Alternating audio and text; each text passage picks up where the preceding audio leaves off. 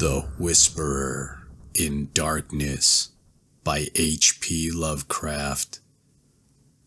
Welcome back, everybody. We often look at the stars and we believe that there's life out there, something that's going on beyond our imagination. Little do we ever look at the hills or the dark forests near us and think, those people from the stars or those beings from the stars could be hiding in plain sight.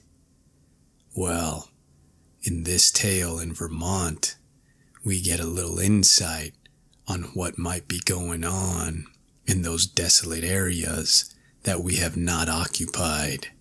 So clear your mind, take a deep breath, and enjoy this tale. Part 1. Bear in mind closely that I did not see any actual visual horror at the end. To say that a mental shock was the cause of what I inferred, that last straw which sent me racing out of the lonely Akeley farmhouse and through the wild domed hills of Vermont in a commandeered motor at night, is to ignore the plainest facts of my final experience.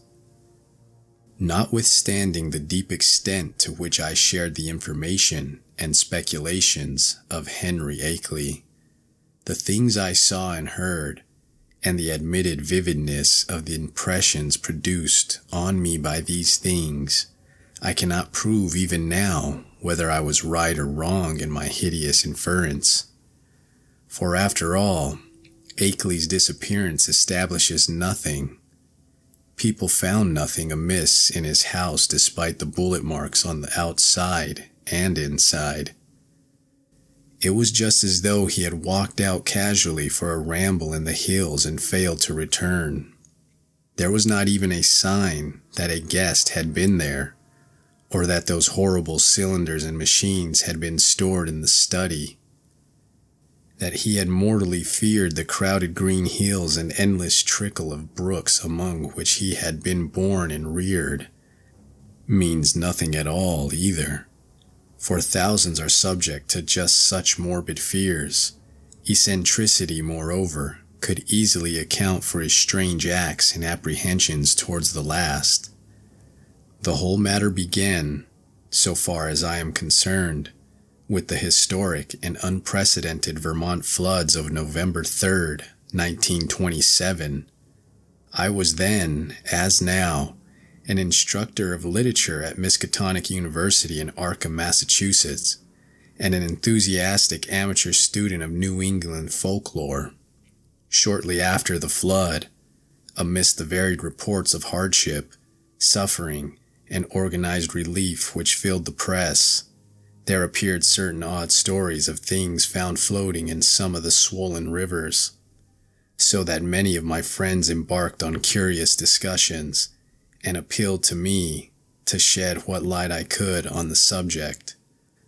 I felt flattered at having my folklore study taken so seriously, and did what I could to belittle the wild, vague tales which seemed so clearly an outgrowth of old rustic superstitions.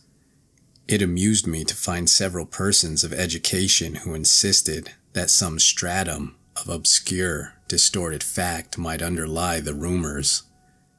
The tales thus brought to my notice came mostly through newspaper cuttings, though one yarn had an oral source and was repeated to a friend of mine in a letter from his mother in Hardwick, Vermont.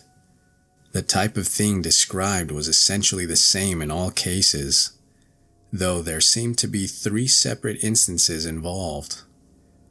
One connected with the Winooski River near Montpelier, another attached to the West River in Windham County beyond Newfoundland, and a third centering in the Passumpsic in Caledonia County above Lyndonville.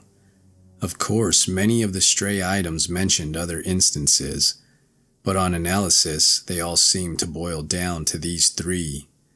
In each case, country folk reported seeing one or more very bizarre and disturbing objects in the surging waters that poured down from the unfrequented hills, and there was a widespread tendency to connect these sights with a primitive, half-forgotten cycle of whispered legend which old people resurrected for the occasion. What people thought they saw were organic shapes, not quite like any they had seen before. Naturally, there were many human bodies washed along by the streams in that tragic period, but those who described these strange shapes felt quite sure that they were not human, despite some superficial resemblances in size and general outline. Nor, said the witnesses, could they have been any kind of animal known to Vermont. They were pinkish things about 5 feet long, with crustaceous bodies bearing vast pairs of dorsal fins or membranous wings and several sets of articulated limbs, and with a sort of convoluted ellipsoid covered with multitudes of very short antennae, where a head would ordinarily be. It was really remarkable how closely the reports from different sources tended to coincide, though the wonder was lessened by the fact that the old legends, shared at one time throughout the hill country, furnished a morbidly vivid picture which might well have colored the imaginations of all the witnesses concerned. It was my conclusion that such witnesses, in every case naive and simple backwoods folk, had glimpsed the battered and bloated bodies of human beings or farm animals in the whirling currents, and had allowed the half-remembered folklore to invest these pitiful objects with fantastic attributes. The ancient folklore, while cloudy, evasive, and largely forgotten by the present generation, was of a highly singular character, and obviously reflected the influence of still earlier Indian tales. I knew it well, though I had never been in Vermont, through the exceedingly rare monograph of Eli Davenport, which embraces material orally obtained prior to 1839 among the oldest people of the state. This material, moreover, closely coincided with tales which I had personally heard from elderly rustics in the mountains of New Hampshire. Briefly summarized, it hinted at a hidden race of monstrous beings which lurked somewhere among the remoter hills, in the deep woods of the highest peaks, and the dark valleys where streams trickle from unknown sources. These beings were seldom glimpsed, but evidences of their presence were reported by those who had ventured farther than usual up the slopes of certain mountains, or into certain deep, steep-sided gorges that even the wolves shunned. There were queer footprints or claw prints in the mud of brook margins and barren patches, and curious circles of stones, with the grass around them worn away, which did not seem to have been placed or entirely shaped by nature. There were, too, certain caves of problematical depth in the sides of the hills, with mouths closed by boulders in a manner scarcely accidental, and with more than an average quota of the queer prints leading both toward and away from them. If indeed the direction of these prints could be justly estimated, and worst of all, there were the things which adventurous people had seen very rarely in the twilight of the remotest valleys, and the dense perpendicular woods above the limits of normal hill climbing. It would have been less uncomfortable if the stray accounts of these things had not agreed so well. As it was, nearly all the rumors had several points in common, averring that the creatures were a sort of huge, light red crab with many pairs of legs, and with 2 great bat-like wings in the middle of the back. They sometimes walked on all their legs, and sometimes on the hindmost pair only, using the others to convey large objects of indeterminate nature. On one occasion, they were spied in considerable numbers, a detachment of them wading along a shallow woodland watercourse, 3 abreast, in evidently disciplined formation. Once a specimen was seen flying, launching itself from the top of a bald, lonely hill at night, and vanishing in the sky after its great flapping wings had been silhouetted an instant against the full moon. These things seemed content, on the whole, to let mankind alone, though they were at times held responsible for the disappearance of venturesome individuals, especially persons who built houses too close to certain valleys or too high up on certain mountains. Many localities came to be known as inadvisable to settle in, the feeling persisting long after the cause was forgotten. People would look up at some of the neighboring mountain precipices with a shudder, even when not recalling how many settlers had been lost, and how many farmhouses burnt to ashes on the lower slopes of those grim, green sentinels. But while according to the earliest legends, the creatures would appear to have harmed only those trespassing on their privacy, there were later accounts of their curiosity respecting men and of their attempts to establish secret outposts in the human world. There were tales of the queer claw prints seen around farmhouse windows in the morning, and of an occasional disappearance in regions outside the obviously haunted areas. Tales, besides, of buzzing voices in imitation of human speech, which made surprising offers to lone travelers on roads and cart paths in the deep woods, and of children frightened out of their wits by things seen or heard where the primal forest pressed close upon their dooryards. In the final layer of legends, the layer just preceding the decline of superstition and the abandonment of close contact with the dreaded places, there are shocked references to hermits and remote farmers who at some period of life appeared to have undergone a repellent mental change, and who were shunned and whispered about as mortals who had sold themselves to the strange beings. In one of the northeastern countries, it seemed to be a fashion about 1800 to accuse eccentric and unpopular recluses of being allies or representatives of the abhorred things. As to what the things were, explanations naturally varied. The common name applied to them was "those ones" or "the old ones," though other terms had a local and transient use. Perhaps the bulk of the Puritan settlers set them down bluntly as familiars of the devil, and made them a basis of odd theological speculation.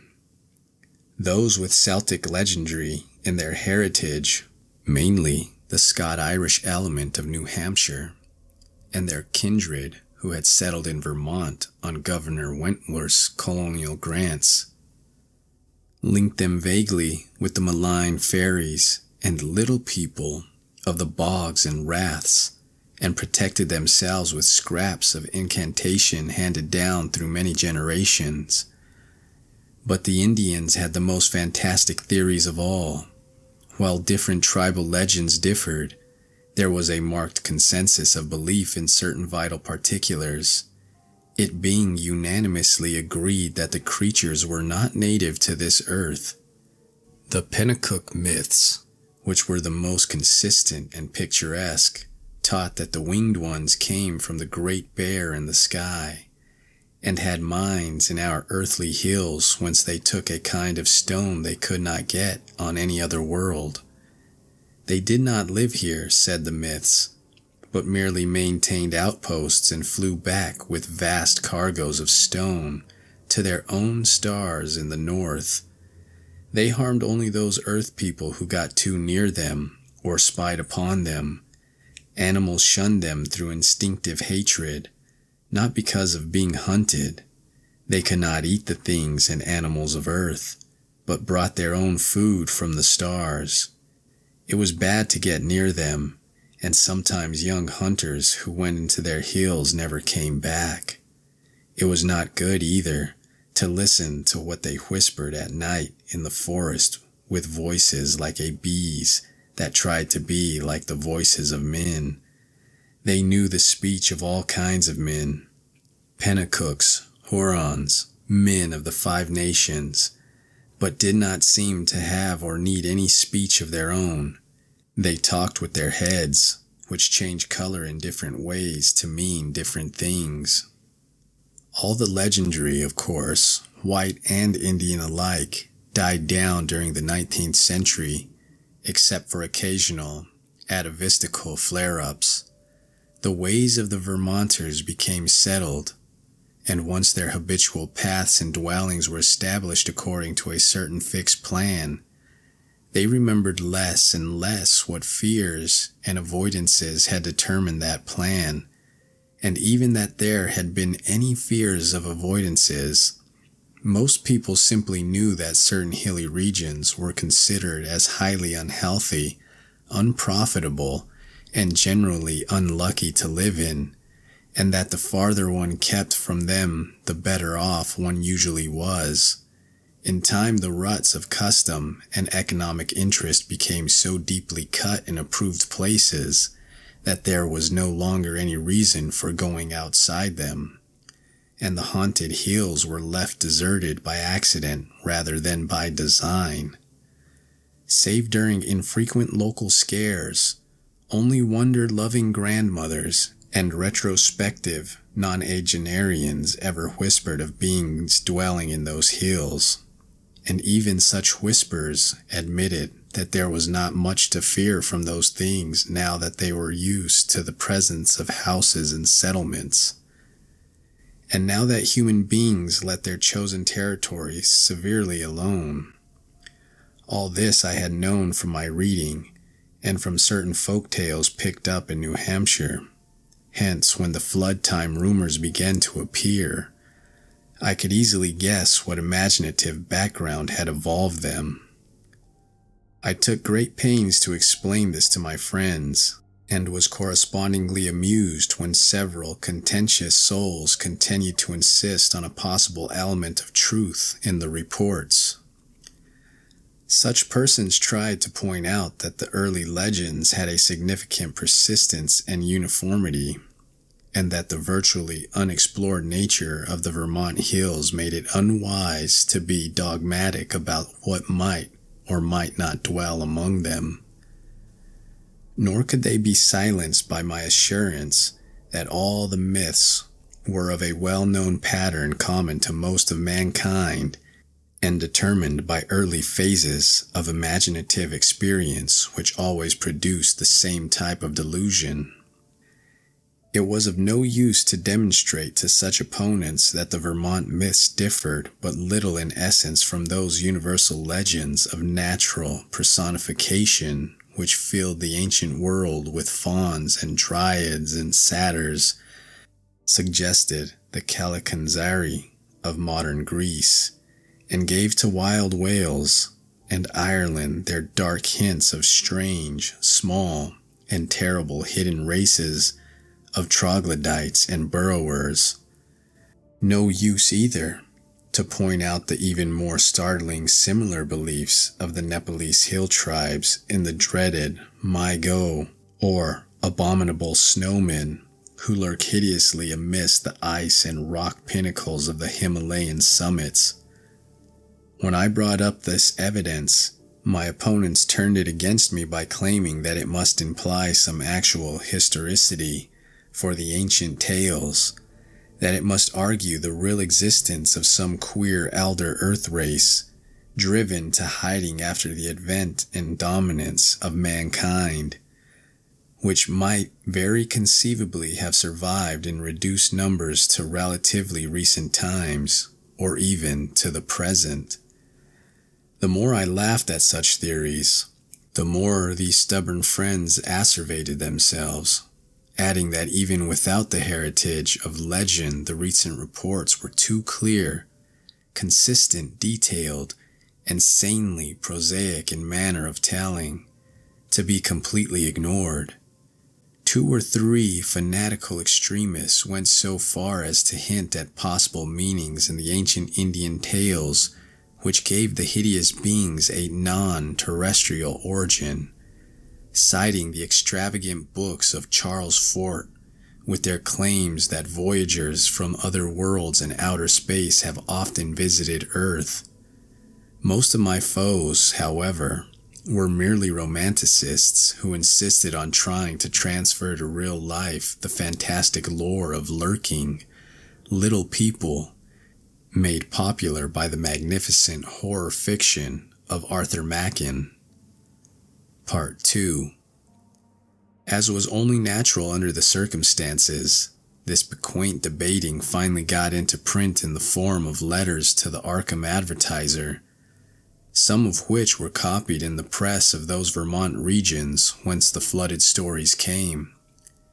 The Rutland Herald gave half a page of extracts from the letters on both sides, while the Brattleboro Reformer reprinted one of my long historical and mythological summaries in full, with some accompanying comments in the Pendrifters, thoughtful column which supported and applauded my skeptical conclusions. By the spring of 1928, I was almost a well-known figure in Vermont, notwithstanding the fact that I had never set foot in the state. Then came the challenging letters from Henry Akeley, which impressed me so profoundly, and which took me for the first and last time to that fascinating realm of crowded green precipices and muttering forest streams. Most of what I know of Henry Wentworth Akeley was gathered by correspondence with his neighbors and with his only son in California after my experience in his lonely farmhouse. He was, I discovered, the last representative on his home soil of a long, locally distinguished line of jurists, administrators, and gentlemen agriculturists. In him, however, the family mentally had veered away from practical affairs to pure scholarship, so that he had been a notable student of mathematics, astronomy, biology, anthropology, and folklore at the University of Vermont. I had never previously heard of him, and he did not give many autobiographical details in his communications, but from the first I saw he was a man of character, education, and intelligence, albeit a recluse with very little worldly sophistication. Despite the incredible nature of what he claimed, I could not help at once taking Akeley more seriously than I had taken any of the other challengers of my views. For one thing, he was really close to the actual phenomena, visible and tangible, that he speculated so grotesquely about, and for another thing, he was amazingly willing to leave his conclusions in a tentative state like a true man of science. He had no personal preferences to advance, and was always guided by what he took to be solid evidence. Of course, I began by considering him mistaken, but gave him credit for being intelligently mistaken, and at no time did I emulate some of his friends in attributing his ideas and his fears of the lonely green hills to insanity. I could see that there was a great deal to the man, and knew that what he reported must surely come from strange circumstances deserving investigation. However little it might have to do with the fantastic causes he assigned, later on I received from him certain material proofs which placed the matter on a somewhat different and bewilderingly bizarre basis. I cannot do better than transcribe in full, so far as is possible, the long letter in which Akeley introduced himself, and which forms such an important landmark in my own intellectual history. It is no longer in my possession, but my memory holds almost every word of its portentous message, and again I affirm my confidence in the sanity of the man who wrote it. Here is the text, a text which reached me in the cramped, archaic-looking scrawl of one who had obviously not mingled much with the world during his sedate, scholarly life. RFD No. 2, Townshed, Windham County, Vermont, May 5, 1928. Albert N. Wilmarth, Esquire, 118 Saltonstall Street, Arkham, Massachusetts. My dear sir, I have read with great interest the Brattleboro Reformer's reprint, April 23, 28, of your letter on the recent stories of strange bodies seen floating in our flooded streams last fall, and on the curious folklore they so well agree with. It is easy to see why an outlander would take the position you take, and even why Pendrifter agrees with you. That is the attitude generally taken by educated persons both in and out of Vermont, and was my own attitude as a young man. I am now 57. Before my studies, both general and in Davenport's book, led me to do some exploring in parts of the hills hereabouts not usually visited. I was directed towards such studies by the queer old tales I used to hear from elderly farmers of the more ignorant sort. But now I wish I had let the whole matter alone. I might say, with all proper modesty, that the subject of anthropology and folklore is by no means strange to me. I took a good deal of it at college, and am familiar with most of the standard authorities such as Taylor, Lubbock, Fraser, Quatrefages, Murray, Osborne, Keith, Boulay, G. Elliott Smith, and so on. It is no news to me that tales of hidden races are as old as all mankind. I have seen the reprints of letters from you, and those arguing with you in the Rutland Herald, and guess I know about where your controversy stands at the present time. What I desire to say now is that I am afraid your adversaries are nearer right than yourself, even though all reason seems to be on your side. They are nearer right than they realize themselves, for of course they go only by theory, and cannot know what I know.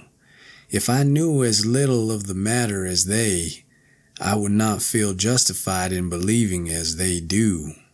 I would be wholly on your side. You can see that I am having a hard time getting to the point, probably because I really dread getting to the point. But the upshot of the matter is that I have certain evidence that monstrous things do indeed live in the woods on the high hills which nobody visits. I have not seen any of the things floating in the rivers as reported, but I have seen things like them under circumstances I dread to repeat. I have seen footprints, and of late have seen them near my own home. I live in the old Akeley place south of Townshend Village and on the side of Dark Mountain. Then I dare tell you now. And I have overheard voices in the woods at certain points that I will not even begin to describe on paper. At one place, I heard them so much that I took a phonograph there, with a dictaphone attachment and wax blank, and I shall try to arrange to have you hear the record I got. I have run it on the machine for some of the old people up here, and one of the voices had nearly scared them paralyzed by reason of its likeness to a certain voice, the buzzing voice in the woods which Davenport mentions, that their grandmothers have told about and mimicked for them. I know what most people think of a man who tells about hearing voices, but before you draw conclusions, just listen to this record and ask some of the older backwoods people what they think of it. If you can account for it normally, very well, but there must be something behind it.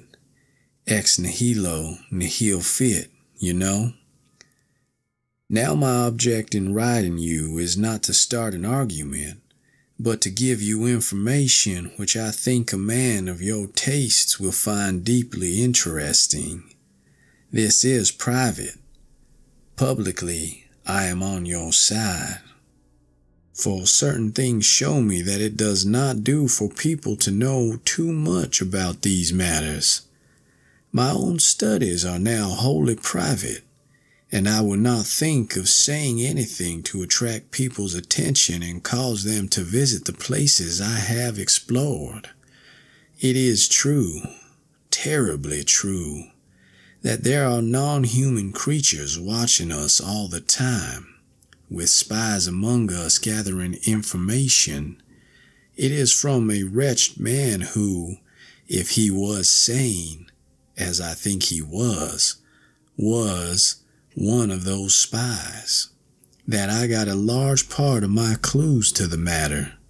He later killed himself, but I have reason to think there are others now. The things come from another planet, being able to live in interstellar space and fly through it on clumsy, powerful wings which have a way of resisting the ether, but which are too poor at steering to be of much use in helping them about on Earth. I will tell you about this later if you do not dismiss me at once as a madman. They come here to get metals from mines that go deep under the hills, and I think I know where they come from. They will not hurt us if we let them alone, but no one can say what will happen if we get too curious about them.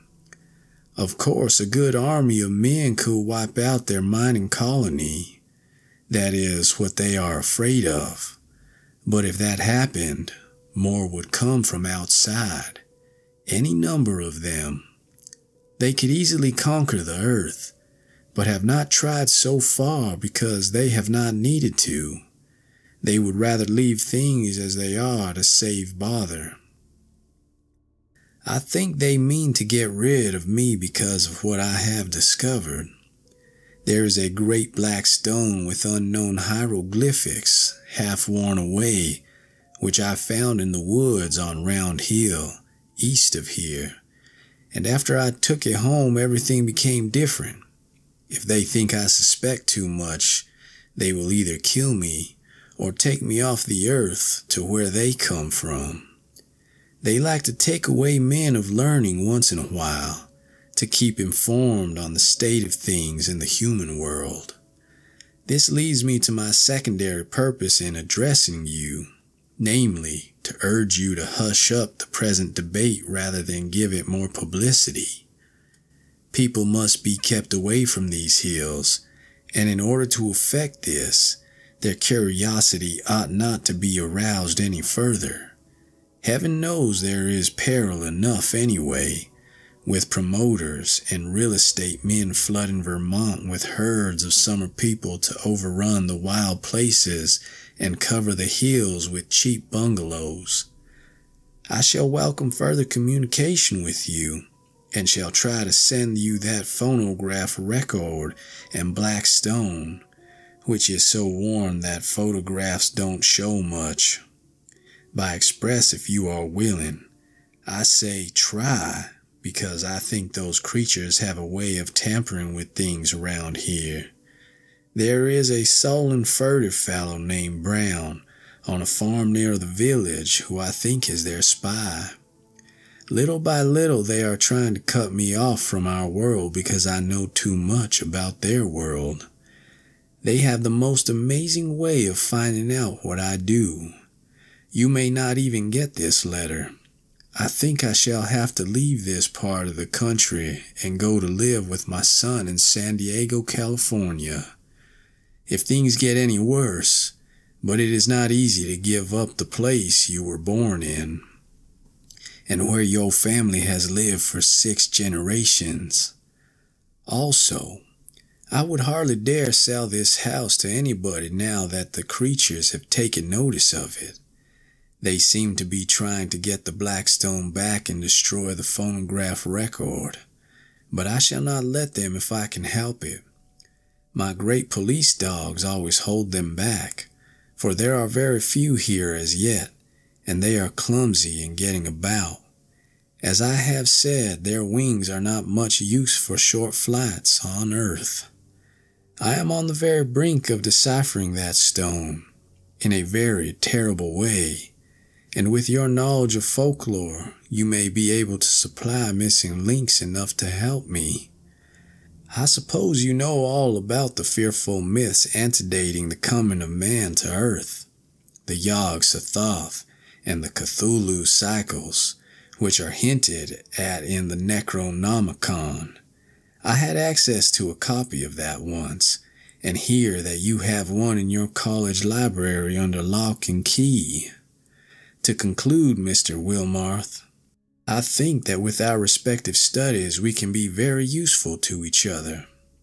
I don't wish to put you in any peril, and suppose I ought to warn you that possession of the stone and the record won't be very safe, but I think you will find any risks worth running for the sake of knowledge. I will drive down to Newfane and Brattleboro to send whatever you authorize me to send, for the express offices there are more to be trusted.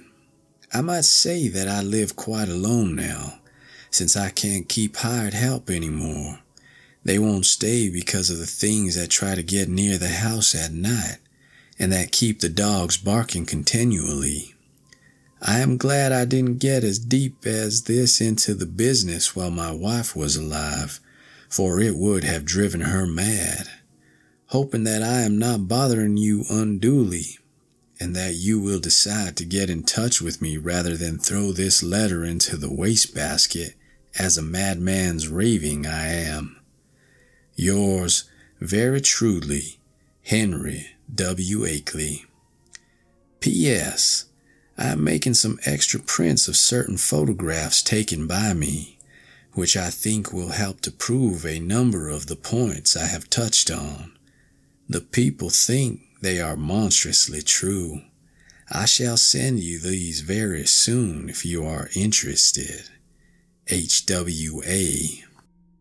It would be difficult to describe my sentiments upon reading this strange document for the first time. By all ordinary rules, I ought to have laughed more loudly at these extravagances than at the far milder theories which had previously moved me to mirth. Yet something in the tone of the letter made me take it with paradoxical seriousness. Not that I believed for a moment in the hidden race from the stars which my correspondent spoke of, but that, after some grave preliminary doubts, I grew to feel oddly sure of his sanity and sincerity, and of his confrontation by some genuine though singular and abnormal phenomenon which he could not explain except in this imaginative way. It could not be as he thought it, I reflected, yet on the other hand, it could not be otherwise than worthy of investigation. The man seemed unduly excited and alarmed about something, but it was hard to think that all cause was lacking. He was so specific and logical in certain ways, and after all, his yarn did fit in so perplexingly well with some of the old myths, even the wildest Indian legends, that he had really overheard disturbing voices in the hills and had really found the black stone he spoke about was wholly possible despite the crazy inferences he had made, inferences probably suggested by the man who had claimed to be a spy of the outer beings and had later killed himself. It was easy to deduce that this man must have been wholly insane, but that he probably had a streak of perverse outward logic which made the naive Akeley, already prepared for such things by his folklore studies, believe his tale. As for the latest developments, it appeared from his inability to keep hired help that Akeley's humbler rustic neighbors were as convinced as he that his house was besieged by uncanny things at night. The dogs really barked too. And then the matter of that phonographic record, which I could not but believe he had obtained in the way he said. It must mean something, whether animal noises deceptively like human speech, or the speech of some hidden, night-haunting human being decayed to a state not much above that of lower animals. From this my thoughts went back to the black hieroglyphed stone, and to speculations upon what it might mean. Then, too, what of the photographs which Akeley said he was about to send, and which the old people had found so convincingly terrible? As I reread the cramped handwriting, I felt as never before that my credulous opponents might have more on their side than I had conceded. After all, there might be some queer and perhaps hereditarily mishappen outcasts in those shunned hills, even though no such race of star-born monsters as folklore claimed, and if there were, then the presence of strange bodies in the flooded streams would not be wholly beyond belief. Was it too presumptuous to suppose that both the old legends and the recent reports had this much of reality behind them? But even as I harbored these doubts, I felt ashamed that so fantastic a piece of bizarrerie as Henry Akeley's wild letter had brought them up. In the end, I answered Akeley's letter, adopting a tone of friendly interest and soliciting further particulars. His reply came almost by return mail, and contained, true to promise, a number of Kodak views of scenes and objects illustrating what he had to tell. Glancing at these pictures as I took them from the envelope, I felt a curious sense of fright and nearness to forbidden things, for in spite of the vagueness of most of them, they had a damnable suggestive power which was intensified by the fact of their being genuine photographs, actual optical links with what they portrayed, and the product of an impersonal transmitting process without prejudice, fallibility, and mendacity. The more I looked at them, the more I saw that my serious estimate of Akeley and his story had not been unjustified. Certainly, these pictures carried conclusive evidence of something in the Vermont hills which was at least vastly outside the radius of our common knowledge and belief. The worst thing of all was the footprint, a view taken where the sun shone on a mud patch somewhere in a deserted upland. This was no cheaply counterfeited thing, I could see at a glance, for the sharply defined pebbles and grass blades in the field of vision gave a clear index of scale and left no possibility of a tricky double exposure. I have called the thing a footprint, but claw print would be a better term. Even now I can scarcely describe it save to say that it was hideously crab-like, and that there seemed to be some ambiguity about its direction. It was not a very deep or fresh print, but seemed to be about the size of an average man's foot. From a central pad, pairs of saw-toothed nippers projected in opposite directions, quite baffling as to function, if indeed the whole object were exclusively an organ of locomotion. Another photograph, evidently a time exposure taken in deep shadow, was of the mouth of a woodland cave, with a boulder of rounded regularity choking the aperture. On the bare ground in front of it, one could just discern a dense network of curious tracks, and when I studied the picture with a magnifier, I felt uneasily sure that the tracks were like the one in the other view.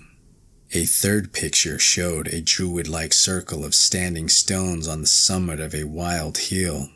Around the cryptic circle, the grass was very much beaten down and worn away.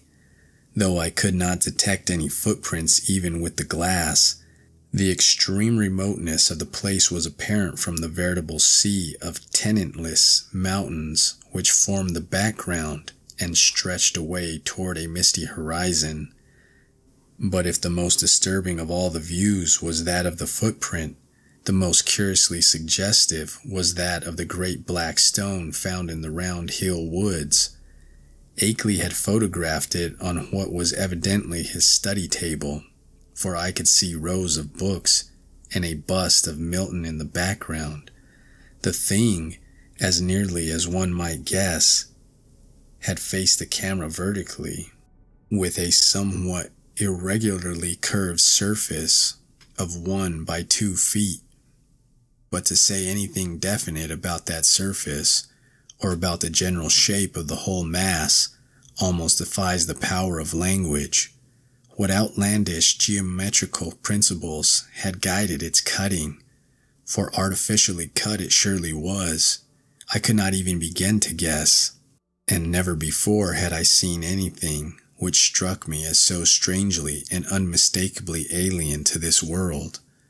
Of the hieroglyphics on the surface, I could discern very few, but 1 or 2 that I did see gave me rather a shock. Of course they might be fraudulent, for others besides myself had read the monstrous and abhorred Necronomicon of the mad Arab Abdul al-Hazred, but it nevertheless made me shiver to recognize certain ideographs which study had taught me to link with the most blood-curdling and blasphemous whispers of things that had a kind of mad half-existence before the earth and the other inner worlds of the solar system were made. Of the 5 remaining pictures, 3 were of swamp and hill scenes which seemed to bear traces of hidden and unwholesome tendency. Another was of a queer mark in the ground very near Akeley's house, which he said he had photographed the morning after a night on which the dogs had barked more violently than usual. It was very blurred, and one could really draw no certain conclusions from it, but it did seem fiendishly like that other mark or claw print photographed on the deserted upland.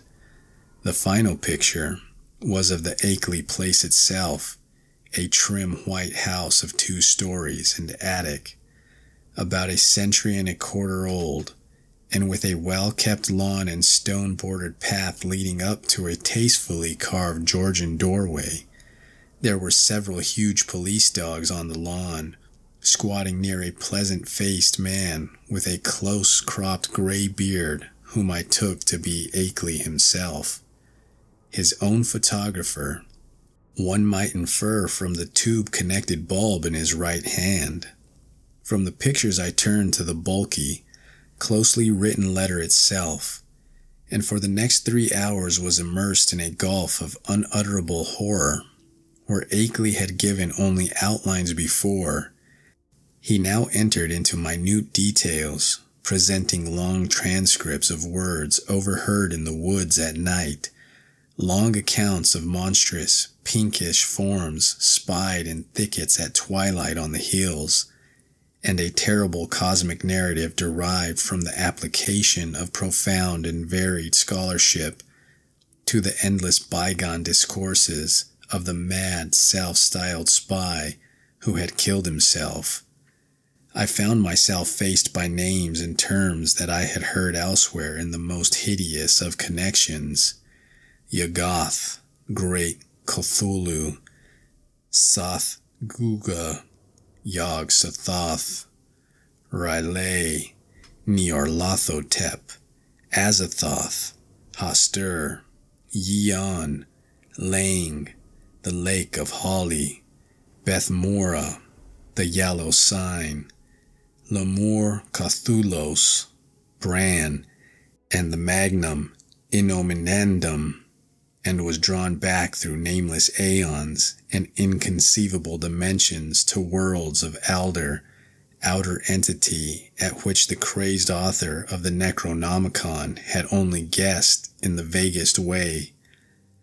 I was told of the pits of primal life and of the streams that had trickled down therefrom, and finally of the tiny rivulet from one of those streams which had become entangled with the destinies of our own earth. My brain whirled, and where before I had attempted to explain things away, I now began to believe in the most abnormal, incredible wonders. The array of vital evidence was damnably vast and overwhelming, and the cool, scientific attitude of Akeley, an attitude removed as far as imaginable from the demented, the fanatical, the hysterical, or even the extravagantly speculative, had a tremendous effect on my thought and judgment. By the time I laid the frightful letter aside, I could understand the fears he had come to entertain, and was ready to do anything in my power to keep people away from those wild, haunted hills. Even now, when time has dulled the impression and made me half question my own experience and horrible doubts, there are things in that letter of Akeley's which I would not quote, or even form into words on paper.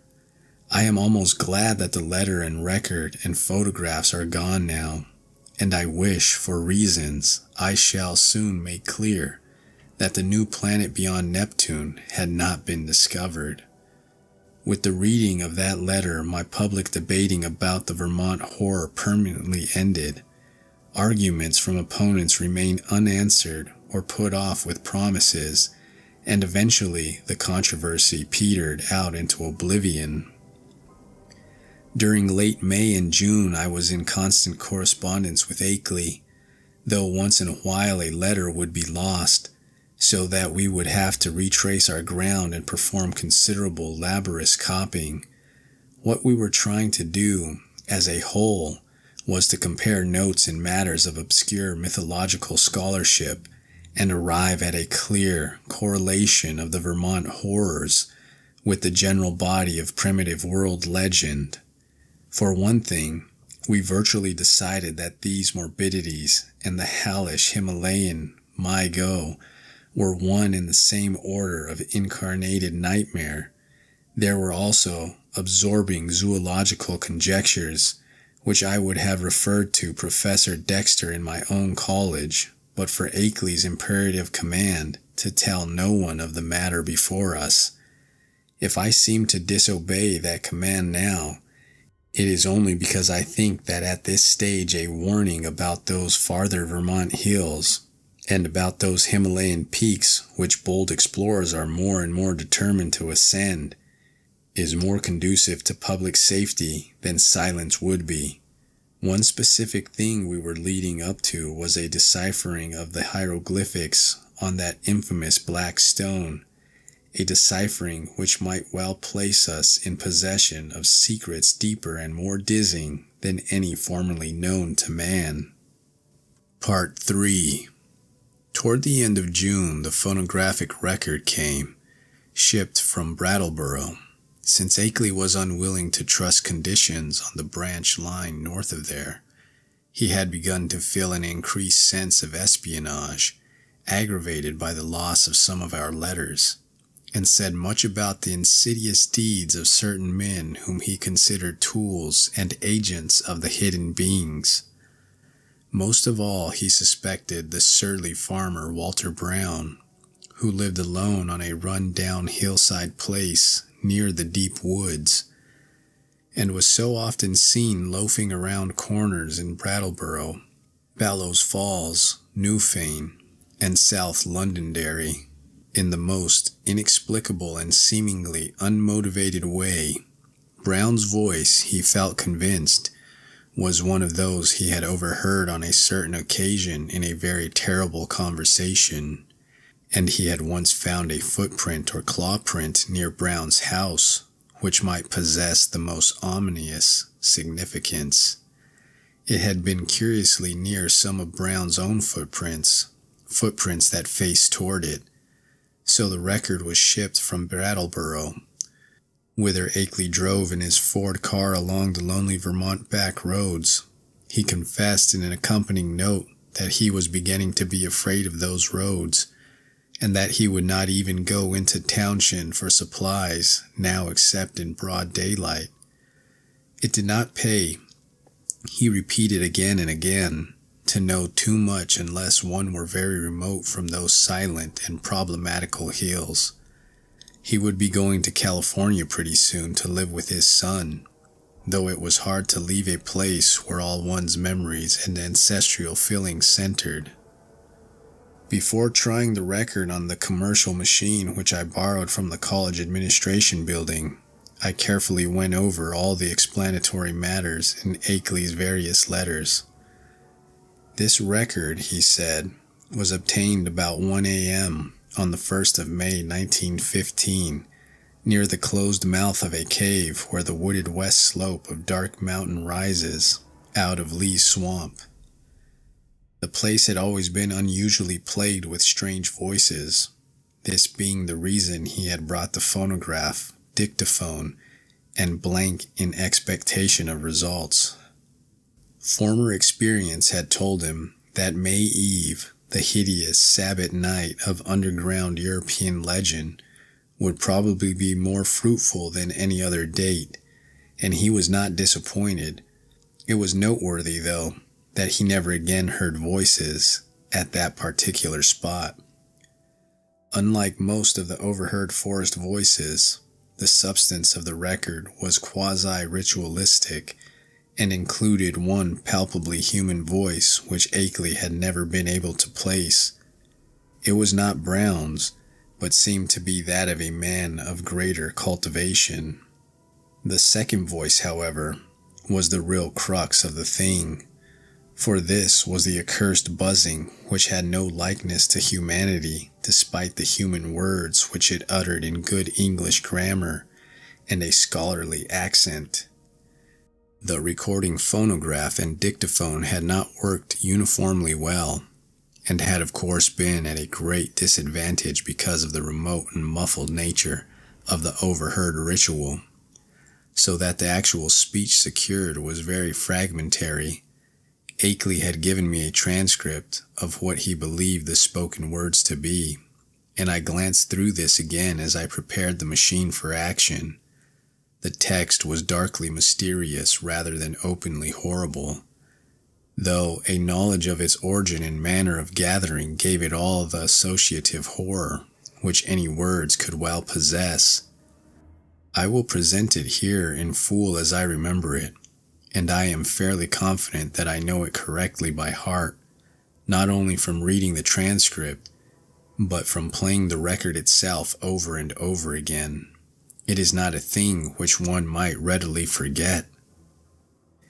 Indistinguishable sounds. A cultivated male human voice. Is the Lord of the woods even too, and the gifts of the men of Lang? So from the wells of night to the gulfs of space, and from the gulfs of space to the wells of night, ever the praises of great Cthulhu, of Sathagu, and of him who is not to be named, ever their praises and abundance to the black goat of the woods, Aya, Shub, Niggeroth, the goat with 1,000 young. A buzzing imitation of human speech. Aya, Shub, Niggeroth, the black goat of the woods with 1,000 young. Human voice. And it has come to pass that the Lord of the woods, being 7 and 9 down the onyx step, tributes to him in the gulf, Azathoth, he of whom thou hast thought us marvels, on the wings of night, out beyond space, out beyond to that whereof Yugoth is the youngest child rolling alone in black ether at the rim. Buzzing voice. Go out among men and find the ways thereof, that he in the gulf may know. To Neolarthotep, mighty messenger, must all things be told. And he shall put on the semblance of men, the waxen mask and the robe that hides, and come down from the world of 7 suns to mock. Human voice. Nyarlathotep, great messenger, bringer of strange joy to Yuggoth through the void, father of the million favored ones, stalker among. Speech cut off by end of record. Such were the words for which I was to listen when I started the phonograph. It was with a trace of genuine dread and reluctance that I pressed the lever and heard the preliminary scratching of the sapphire point, and I was glad that the first faint, fragmentary words were in a human voice, a mellow, educated voice, which seemed vaguely Bostonian in accent, and which was certainly not that of any native of the Vermont hills. As I listened to the tantalizingly feeble rendering, I seemed to find the speech identical with Akeley's carefully prepared transcript. On it chanted, in that mellow Bostonian voice, I, Shub-Niggurath, the goat with 1,000 young. And then I heard the other voice. To this hour, I shudder retrospectively when I think of how it struck me. Prepared though I was by Akeley's accounts, those to whom I have since described the record profess to find nothing but cheap imposture or madness in it. But could they have heard the accursed thing itself, or read the bulk of Akeley's correspondence, especially that terrible and encyclopedic second letter? I know they would think differently. It is, after all, a tremendous pity that I did not disobey Akeley and play the record for others. A tremendous pity, too, that all of his letters were lost.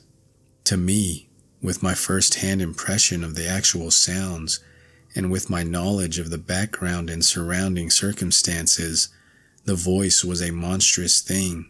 It swiftly followed the human voice in ritualistic response, but in my imagination, it was a morbid echo winging its way across unimaginable abysses from unimaginable outer hells.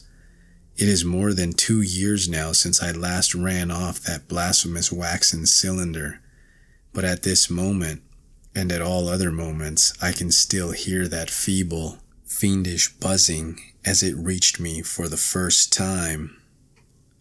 I, Shub-Niggurath, the black goat of the woods with 1,000 young.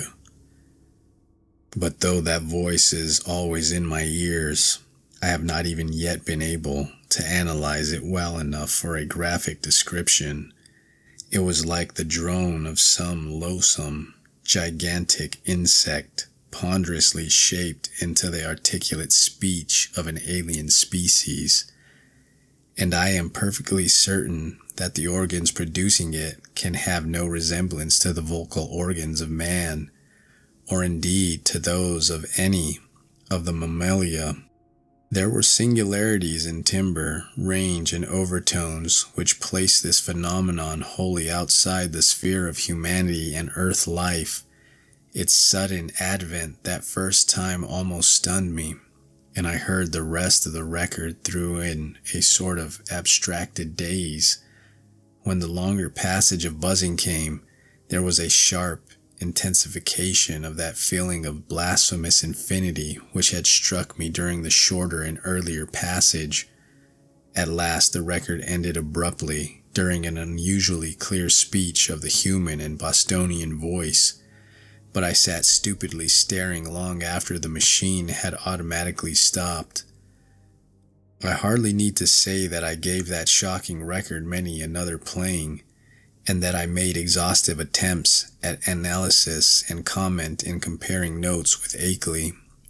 It would be both useless and disturbing to repeat here all that we concluded, but I may hint that we agreed in believing we had secured a clue to the source of some of the most repulsive primordial customs in the cryptic elder religions of mankind. It seemed plain to us, also, that there were ancient and elaborate alliances between the hidden outer creatures and certain members of the human race. How extensive these alliances were, and how their state today might compare with their state in earlier ages, We had no means of guessing, yet at best there was room for a limitless amount of horrified speculation. There seemed to be an awful immemorial linkage in several definite stages betwixt man and nameless infinity. The blasphemies which appeared on Earth, it was hinted, came from the dark planet Yuggoth at the rim of the solar system, but this was itself merely the populous outpost of a frightful interstellar race whose ultimate source must lie far outside even the Einsteinian space-time continuum or greatest known cosmos. Meanwhile, we continued to discuss the Black Stone and the best way of getting it to Arkham. Akeley deemed it inadvisable to have me visit him at the scene of his nightmare studies. For some reason or other, Akeley was afraid to trust the thing to any ordinary or expected transportation route. His final idea was to take it across country to Ballows Fall and ship it on the Boston and Maine system through Keene and Winchendon and Fitchburg. Even though this would necessitate his driving along somewhat lonelier and more forest-traversing hill roads than the main highway to Brattleboro, he said he had noticed a man around the express office of Brattleboro when he had sent the phonograph record, whose actions and expression had been far from reassuring. This man had seemed too anxious to talk with the clerks and had taken the train on which the record was shipped. Akeley confessed that he had not felt strictly at ease about the record until he heard from me of its safe receipt. About this time, the second week in July, another letter of mine went astray. As I learned through an anxious communication from Akeley, after that he told me to address him no more at Townshend, but to send all mail in care of the general delivery at Brattleboro, whither he would make frequent trips either in his car or on the motor coach line which had lately replaced passenger service on the lagging branch railway. I could see that he was getting more and more anxious, for he went into much detail about the increased barking of the dogs on moonless nights and about the fresh claw prints he sometimes found in the road and in the mud at the back of his farmyard when morning came. Once he told about a veritable army of prints drawn up in a line facing an equally thick and resolute line of dog tracks, and sent a loathsomely disturbing Kodak picture to prove it. That was after a night on which the dogs had outdone themselves in barking and howling. On the morning of Wednesday, July 18, I received a telegram from Ballows Falls, in which Akeley said he was expressing the Black Stone over the B&M on train number 5508, leaving Ballows Falls at 12:15 p.m. Standard Time, and due at the North Station in Boston at 4:12 p.m. It ought, I calculated, to get up to Arkham at least by the next noon, and according I stayed in all Thursday morning to receive it. But noon came and went without its advent, and when I telephoned down to the express office, I was informed that no shipment for me had arrived. My next act, performed amidst a growing alarm, was to give a long-distance call to the express agent at the Boston North Station, and I was scarcely surprised to learn that my consignment had not appeared. Train number 5508 had pulled in only 35 minutes late on the day before, but had contained no box addressed to me. The agent promised, however, to institute a searching inquiry, and I ended the day by sending Akeley a night letter outlining the situation. With commendable promptness, a report came from the Boston office on the following afternoon, the agent telephoning as soon as he learned the facts. It seemed that the railway express clerk on number 5508 had been able to recall an incident which might have been bearing on my loss, an argument with a very curious-voiced man, lean, sandy, and rustic-looking, when the train was waiting at Keene, NH, shortly after 1 o'clock Standard Time. The man, he said, was greatly excited about a heavy box which he claimed to expect, but which was neither on the train nor entered on the company's books. He had given the name of Stanley Adams, and had had much a queerly thick droning voice that it made the clerk abnormally dizzy and sleepy to listen to him. The clerk could not remember quite how the conversation had ended, but recalled, starting into a fuller awakeness when the train began to move. The Boston agent added that this clerk was a young man of wholly unquestioned veracity and reliability, of known antecedents and long with the company. That evening I went to Boston to interview the clerk in person. Having obtained his name and address from the office, he was a frank, prepossessing fellow, but I saw that he could add nothing to his original account. Oddly, he was scarcely sure that he could even recognize the strange inquirer again. Realizing that he had no more to tell, I returned to Arkham and sat up till morning writing letters to Akeley, to the express company, and to the police department and station agent in Keene. I felt that the strange-voiced man who had so queerly affected the clerk must have a pivotal place in the ominous business, and hoped that Keene station employees and telegraph office records might tell something about him and about how he happened to make his inquiry when and where he did. I must admit, however, that all my investigations came to nothing. The queer-voiced man had indeed been noticed around the Keene station in the early afternoon of July 18, and one lounger seemed to couple him vaguely with a heavy box, but he was altogether unknown and had not been seen before or since. He had not visited the telegraph office or received any message so far as could be learned, nor had any message which might justly be considered a notice of the Black Stone's presence on number 5508 come through the office for anyone. Naturally, Akeley joined with me in conducting these inquiries, and even made a personal trip to Keene to question the people around the station, but his attitude toward the matter was more fatalistic than mine. He seemed to find the loss of the box a portentous and menacing fulfillment of inevitable tendencies, and had no real hope at all of its recovery. He spoke of the undoubted telepathic and hypnotic powers of the hill creatures and their agents, and in one letter hinted that he did not believe the stone was on this earth any longer. For my part, I was duly enraged, for I had felt there was at least a chance of learning profound and astonishing things from the old blurred hieroglyphics. The matter would have rankled bitterly in my mind had not Akeley's immediate subsequent letters brought up a new phase of the whole horrible hill problem, which at once seized all my attention. Part 4. The unknown things, Akeley wrote in a script grown pitifully tremulous, had begun to close in on him with a wholly new degree of determination. The nocturnal barking of the dogs whenever the moon was dim or absent was hideous now, and there had been attempts to molest him on the lonely roads he had to traverse by day. On the 2nd of August, while bound for the village in his car, he had found a tree trunk laid in his path at a point where the highway ran through a deep patch of woods, while the savage barking of the 2 great dogs he had with him told all too well of the things which must have been lurking near. What would have happened had the dogs not been there? He did not dare guess. But he never went out without at least 2 of his faithful and powerful pack.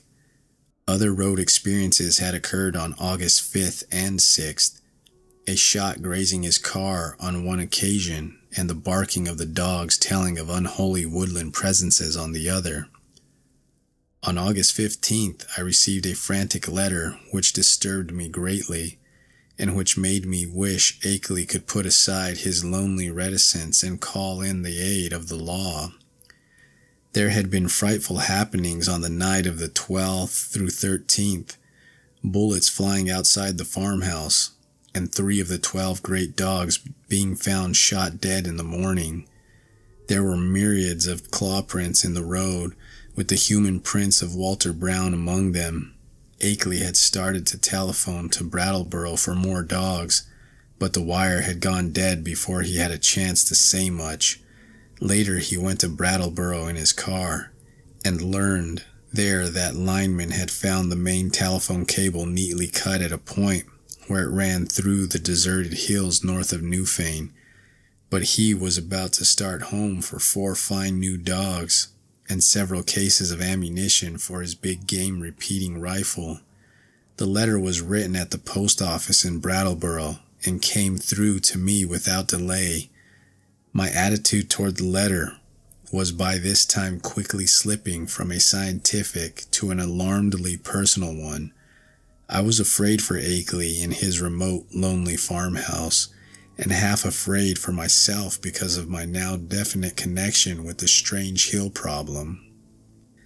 The thing was reaching out so. Would it suck me in and engulf me? In replying to his letter, I urged him to seek help and hinted that I might take action myself if he did not. I spoke of visiting Vermont in person in spite of his wishes, and of helping him explain the situation to the proper authorities.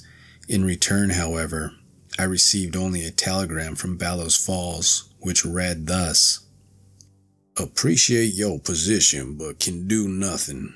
Take no action yourself, for it could only harm both. Wait for explanation.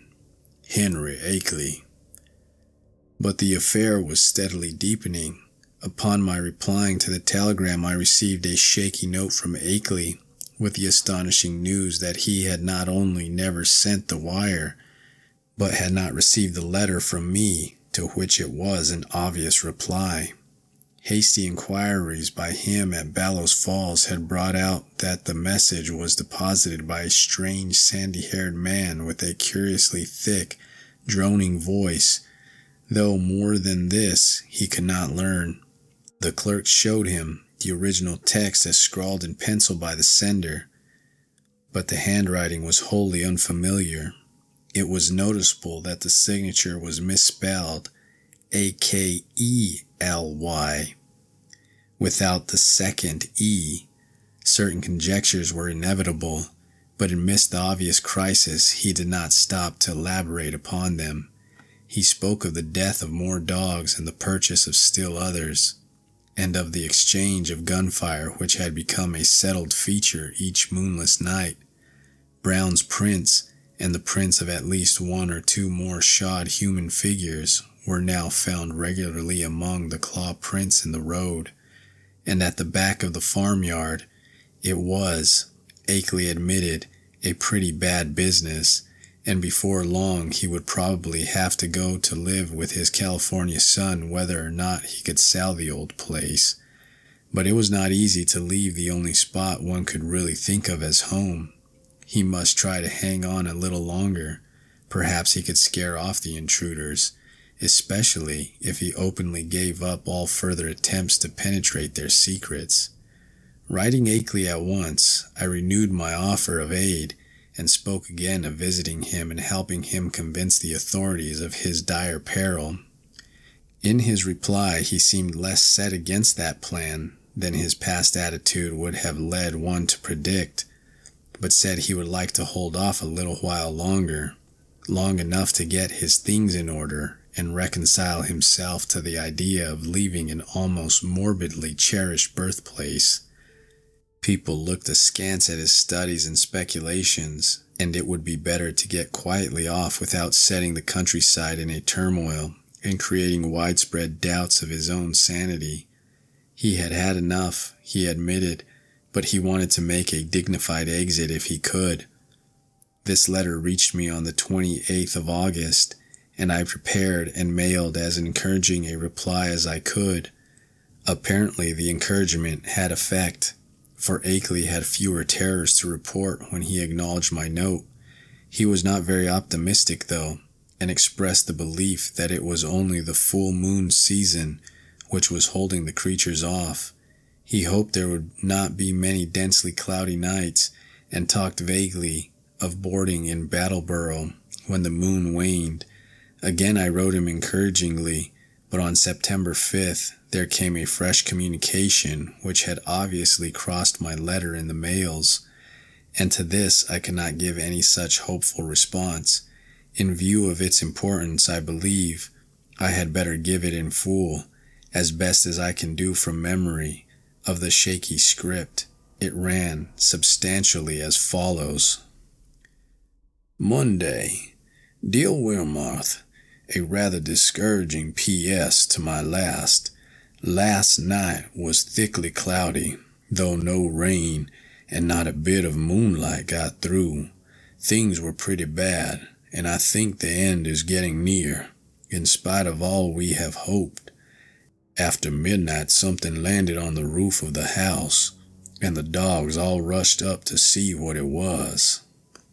I could hear them snapping and tearing around, and then one managed to get on the roof by jumping from the low. There was a terrible fight up there, and I heard a frightful buzzing which I'll never forget. And then there was a shocking smell. About the same time bullets came through the window and nearly grazed me. I think the main line of the hill creatures had got close to the house when the dogs divided because of the roof business. What was up there I don't know yet, but I'm afraid the creatures are learning to steer better with their space wings. I put out the light and used the windows for loopholes, and raked all around the house with rifle fire amid just high enough not to hit the dogs.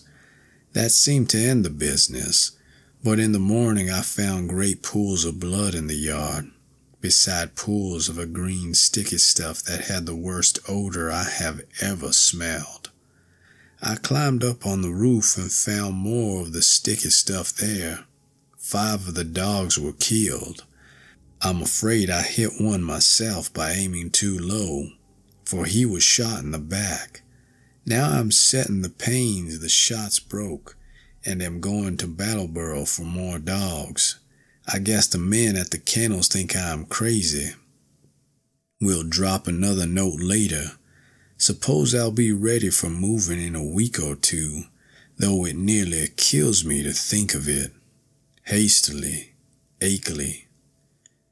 But this was not the only letter from Akeley to cross mine. On the next morning, September 6th, still another came. This time a frantic scowl, which utterly unnerved me and put me at a loss what to say or do next. Again, I cannot do better than quote the text as faithfully as memory will let me. Tuesday. Clouds do not break, so no moon again. And going into the wane anyhow. I'd have the house wired for electricity and put in a searchlight if I didn't know they'd cut the cables as fast as they could be mended. I think I am going crazy. I may be that all I ever written you is a dream or madness. It was bad enough before, but this time it is too much. They talked to me last night. Talked in that cursed buzzing voice, and told me things that I dare not repeat to you. I heard them plainly over the barking of the dogs, and once when they were drowned out a human voice helped them. Keep out of this, Wilmarth. It is worse than either you or I ever suspected. They don't mean to let me get to California now. They want to take me off alive, or what theoretically and mentally amounts to alive, not only to Yuggoth, but beyond that, away outside the galaxy and possibly beyond the last curved rim of space. I told them I wouldn't go where they wish, or in the terrible way they propose to take me, but I'm afraid it will be no use. My place is so far out that they may come by day as well as by night before long. 6 more dogs was killed, and I felt presences all along the wooded parts of the road when I drove to Brattleboro today. It was a mistake for me to try to send you that phonograph record in black stone. Better smash the record before it's too late. Will drop you another line tomorrow if I'm still here. Wish I could arrange to get my books and things to Battleboro and board there. I would run off without anything if I could, but something inside my mind holds me back. I can slip out to Battleboro, where I ought to be safe, but I feel just as much a prisoner there as at the house. And I seem to know that I couldn't get much farther even if I dropped everything and tried. It is horrible. Don't get mixed up in this.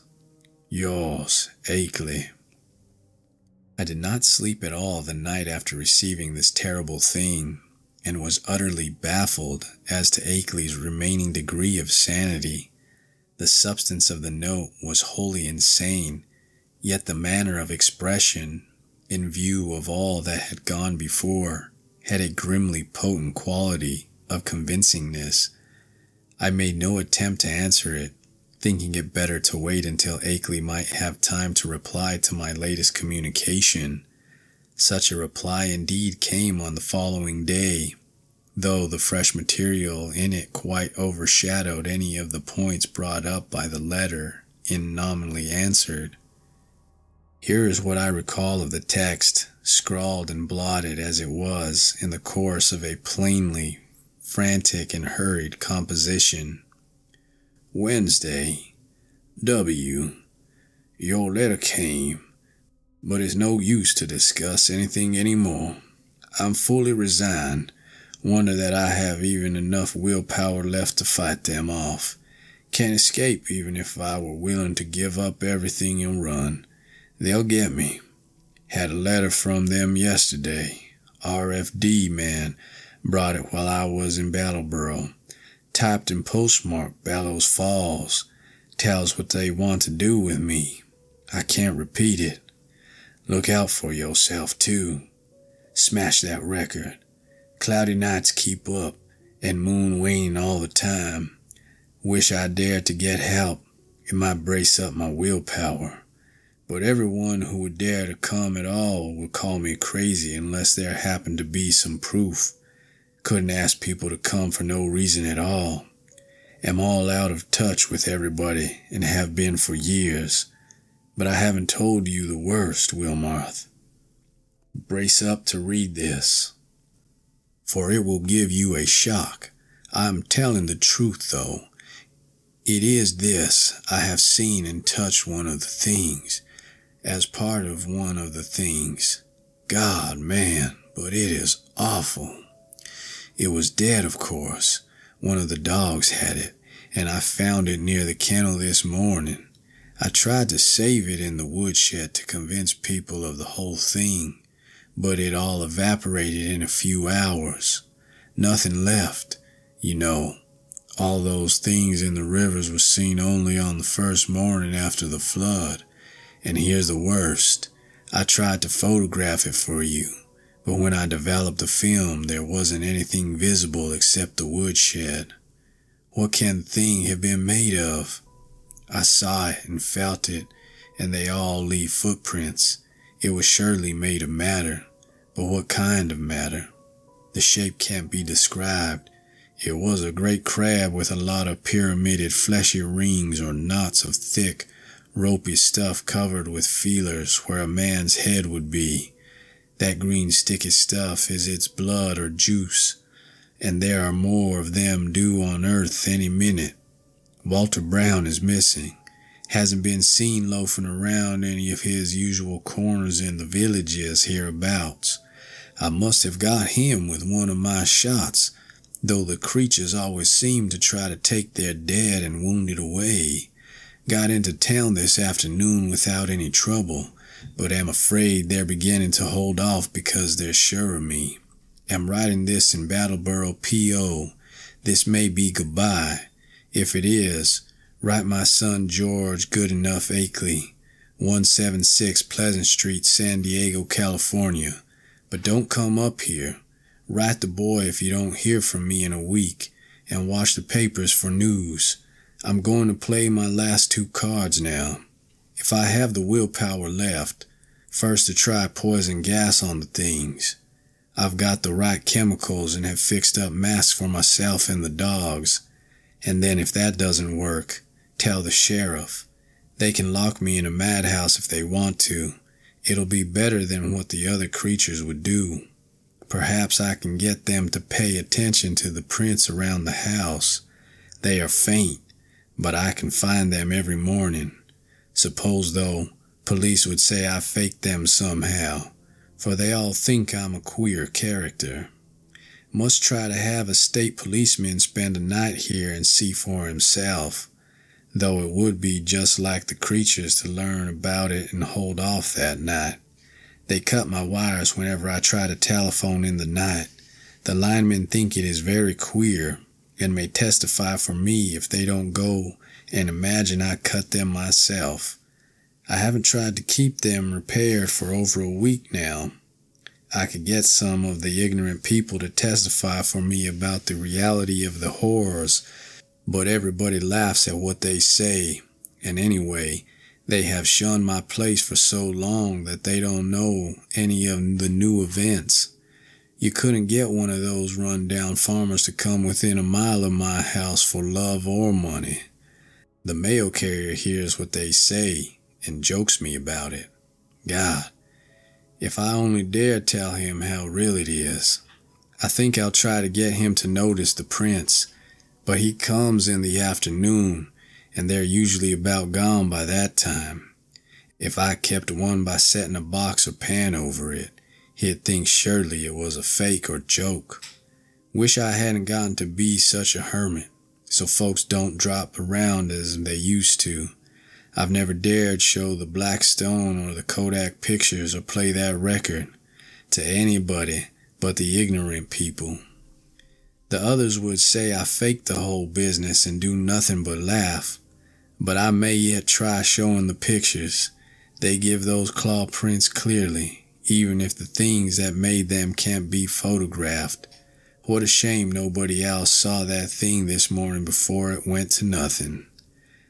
But I don't know as I care. After what I've been through, a madhouse is a good place as any.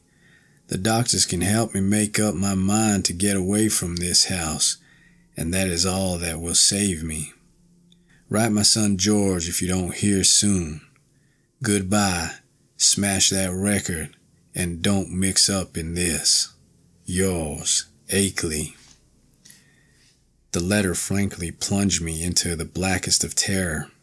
I did not know what to say in answer, but scratched off some incoherent words of advice and encouragement and sent them by registered mail.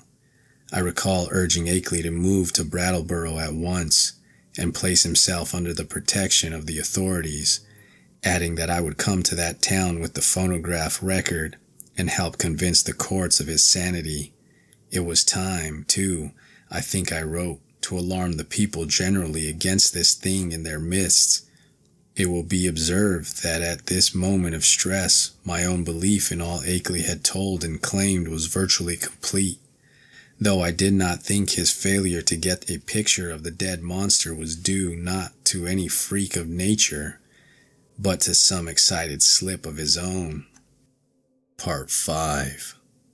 Then apparently crossing my incoherent note and reaching me Saturday afternoon, September 8th, came that curiously different and calming letter, neatly typed on a new machine, that strange letter of reassurance and invitation which must have marked so prodigious a transition in the whole nightmare drama of the lonely hills. Again, I will quote from memory, seeking for special reasons to preserve as much of the flavor of the style as I can.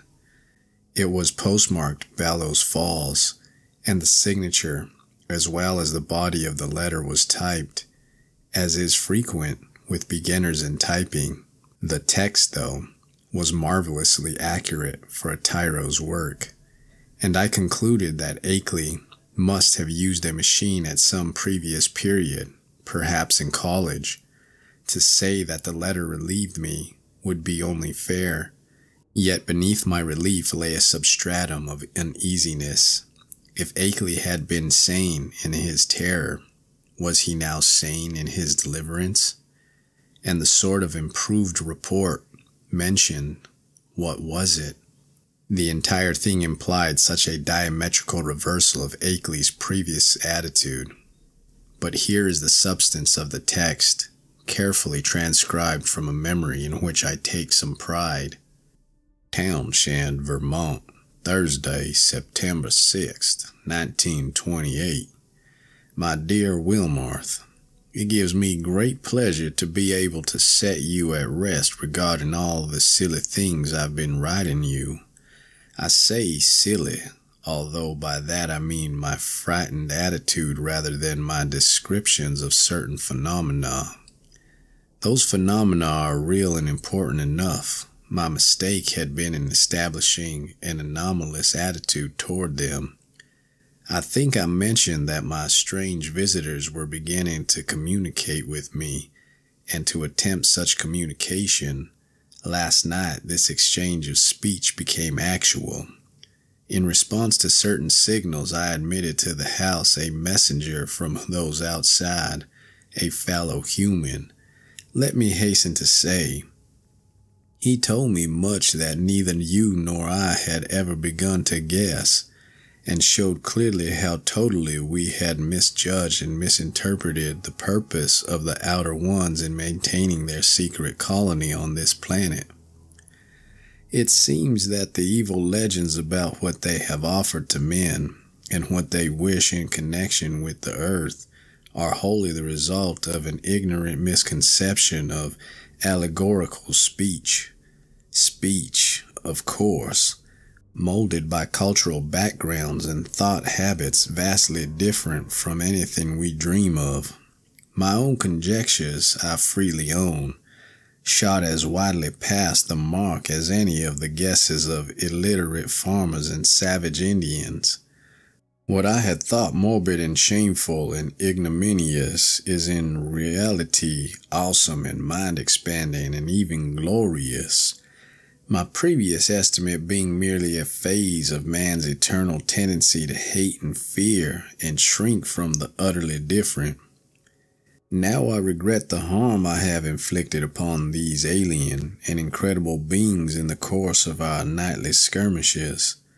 If only I had consented to talk peacefully and reasonably with them in the first place. But they bear me no grudge, their emotions being organized very differently from ours. It is their misfortune to have had as their human agents in Vermont some very inferior specimens. The late Walter Brown, for example. He prejudiced me vastly against them. Actually, they have never knowingly harmed men, but have often been cruel, wronged, and spied upon by our species. There is a whole secret cult of evil men.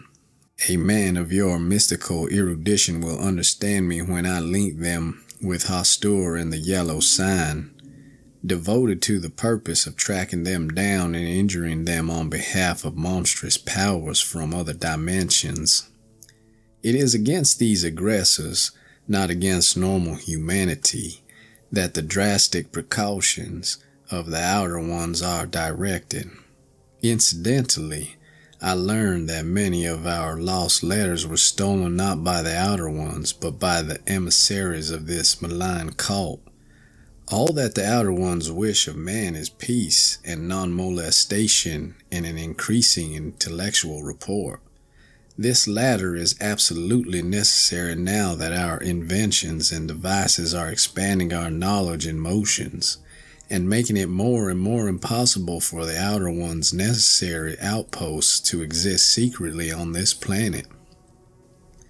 The alien beings desire to know mankind more fully, and to have a few of mankind's philosophic and scientific leaders know more about them. With such an exchange of knowledge, all perils will pass, and a satisfactory modus vivendi be established. The very idea of any attempt to enslave or degrade mankind is ridiculous. As a beginning of this improved report, the Outer Ones have naturally chosen me, whose knowledge of them is already so considerable, As their primary interpreter on Earth, much was told me last night, facts of the most stupendous and vista-opening nature, and more will be subsequently communicated to me both orally and in writing. I shall not be called upon to make any trip outside just yet, though I shall probably wish to do so later on, employing special means and transcending everything which we have hitherto been accustomed to regard as human experience. My house will be besieged no longer. Everything has reverted to normal, and the dogs will have no further occupation. In place of terror, I have been given a rich boon of knowledge and intellectual adventure which few other mortals have ever shared. The outer beings are perhaps the most marvelous organic things in or beyond all space and time, members of a cosmos-wide race of which all other life forms are merely degenerate variants. They are more vegetable than animal, if these terms can be applied to the sorts of matters composing them, and have a somewhat fungoid structure, though the presence of a chlorophyll-like substance and a very singular nutritive system differentiate them altogether from true cormophytic fungi. Indeed, the type is composed of a form of matter totally alien to our part of space, with electrons having a wholly different vibration rate. That is why the beings cannot be photographed on the ordinary camera films and plates of our known universe. Even though our eyes can see them, with proper knowledge, however, any good chemist could make a photographic emulsion which would record their images. The genus is unique in its ability to traverse the heatless and airless interstellar void in full corporeal form, and some of its variants cannot do this without mechanical aid or curious surgical transpositions. Only a few species have the ether-resisting wings characteristic of the Vermont variety. These inhabiting certain remote peaks in the old world were brought in other ways. Their external resemblance to animal life and the sort of structure we understand as material is a matter of parallel evolution rather than of close kinship. Their brain capacity exceeds that of any other surviving life form, although the winged types of our hill country are by no means the most highly developed. Telepathy is their usual means of discourse, though they have rudimentary vocal organs which, after a slight operation, for surgery is an incredibly expert and everyday thing among them, can roughly duplicate the speech of such types of organism as still use speech. Their main immediate abode is a still undiscovered and almost lightless planet at the very edge of our solar system, beyond Neptune, and the ninth in distance from the sun.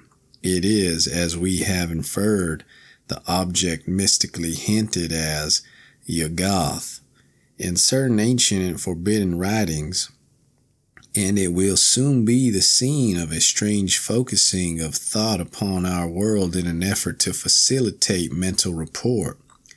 I would not be surprised if astronomers became sufficiently sensitive to these thought currents to discover Yuggoth when the outer ones wish them to do so.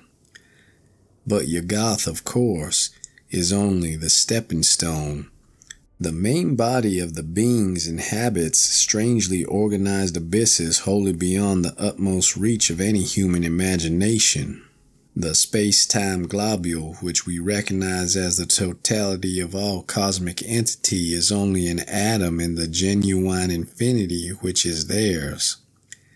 And as much of this infinity as any human brain can hold is eventually to be opened up to me, as it has been to not more than 50 other men since the human race has existed. You will probably call this raving at first, Wilmarth, but in time you will appreciate the titanic opportunity I have stumbled upon. I want you to share as much of it as is possible, and to that end must tell you thousands of things that won't go on paper. In the past I have warned you not to come to see me. Now that all is safe, I take pleasure in rescinding that warning and inviting you. Can't you make a trip up here before your college term opens? It could be marvelously delightful if you could. Bring along the phonograph record and all my letters to you as consultative data. We shall need them in piecing together the whole tremendous story. You might bring the Kodak prints too, since I seem to have mislaid the negatives in my own prints in all this recent excitement. But what a wealth of facts I have to add to all this groping and tentative material. And what a stupendous device I have to supplement my additions. Don't hesitate. I am free from espionage now, and you will not meet anything unnatural or disturbing. Just come along and let my car meet you at the Brattleboro station. Prepare to stay as long as you can, and expect many an evening of discussion of things beyond all human conjecture. Don't tell anyone about it, of course, for this matter must not get to the promiscuous public. The train service to Brattleboro is not bad. You can get a timetable in Boston, take the B&M to Greenfield, and then change for the brief remainder of the way. I suggest you're taking the convenient 4:10 p.m. standard from Boston. This gets into Greenfield at 7:35. And at 9:19 a train leaves there which reaches Brattleboro at 10:01. That is weekdays. Let me know the date and I'll have my car on hand at the station. Pardon this typed letter, but my handwriting has grown shaky of late, as you know, and I don't feel equal to long stretches of script. I got this new Corona in Brattleboro yesterday. It seems to work very well. Awaiting word, and hoping to see you shortly with the phonograph record and all my letters and the Kodak prints. I am, yours in anticipation, Henry W. Akeley. To Albert N. Wilmarth, Esquire, Miskatonic University, Arkham, Massachusetts. The complexity of my emotions upon reading, rereading, and pondering over this strange and unlooked-for letter is past adequate description. I have said that I was at once relieved and made uneasy, but this expresses only crudely the overtones of diverse and largely subconscious feelings which comprise both the relief and the uneasiness. To begin with, the thing was so antipodally in variance with the whole chain of horrors preceding it. The change of mood from stark terror to cool complacency and even exultation was so unheralded, lightning-like, and complete. I could scarcely believe that a single day could so alter the psychological perspective of one who had written that final frenzied bulletin of Wednesday. No matter what relieving disclosures that day might have brought, at certain moments a sense of conflicting unrealities made me wonder whether this whole distantly reported drama of fantastic forces were not a kind of half-illusory dream created largely within my own mind. Then I thought of the phonograph record and gave way to still greater bewilderment. The letter seemed so unlike anything which could have been expected. As I analyzed my impression, I saw that it consisted of two distinct phases. First, granting that Akeley had been sane before and was still sane, and indicated change in the situation itself was so swift and unthinkable. And secondly, the change in Akeley's own manner, attitude, and language was so vastly beyond the normal or predictable. The man's whole personality seemed to have undergone an insidious mutation, a mutation so deep that one could scarcely reconcile his two aspects with the supposition that both represented equal sanity.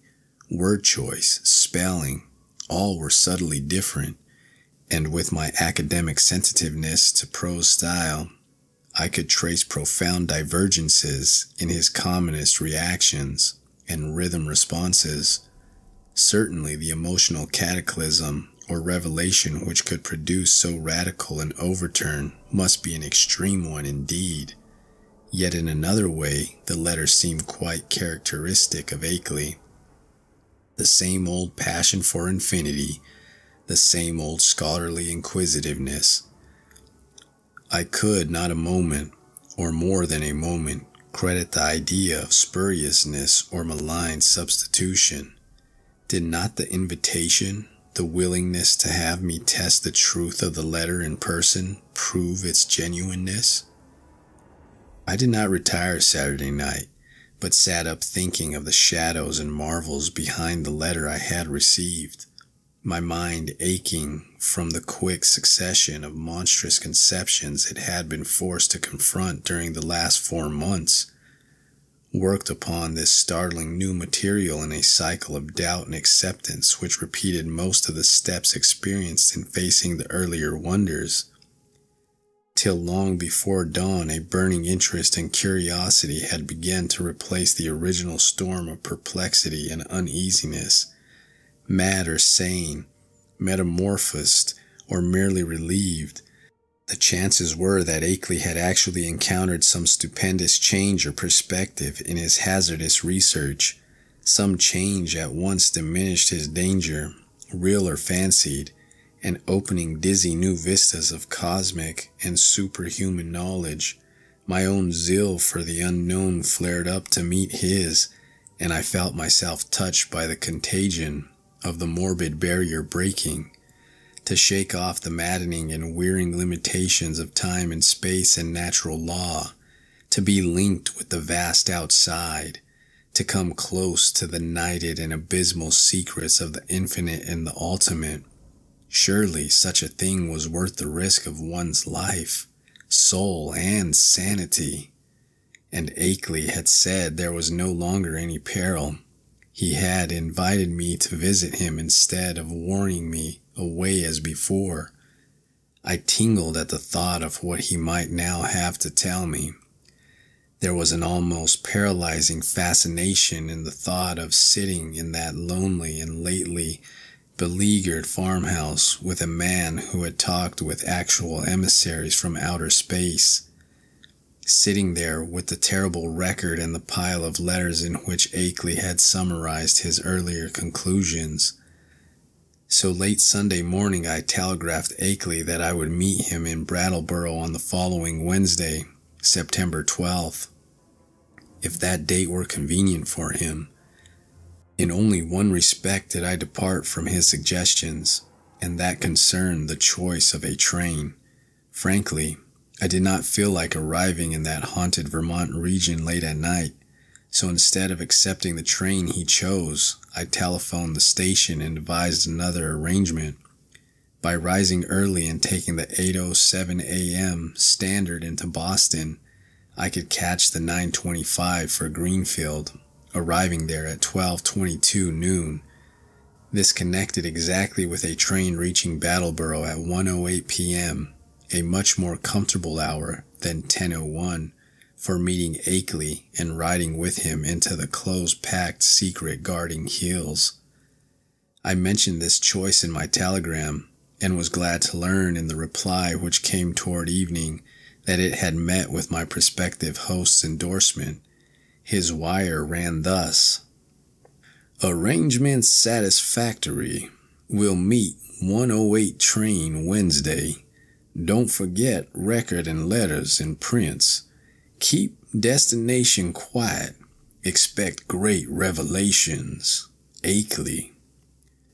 Receipt of this message in direct response to one sent to Akeley, and necessarily delivered to his house from the Townshend station either by official messenger or by a restored telephone service, removed any lingering subconscious doubts I may have had about the authorship of the perplexing letter. My relief was marked. Indeed, it was greater than I could account for at that time, since all such doubts had been rather deeply buried. But I slept soundly and long that night, and was eagerly busy with preparations during the ensuing 2 days.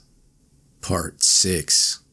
On Wednesday, I started as agreed, taking with me a valise full of simple necessities and scientific data, including the hideous phonograph record, the Kodak prints, and the entire file of Akeley's correspondence.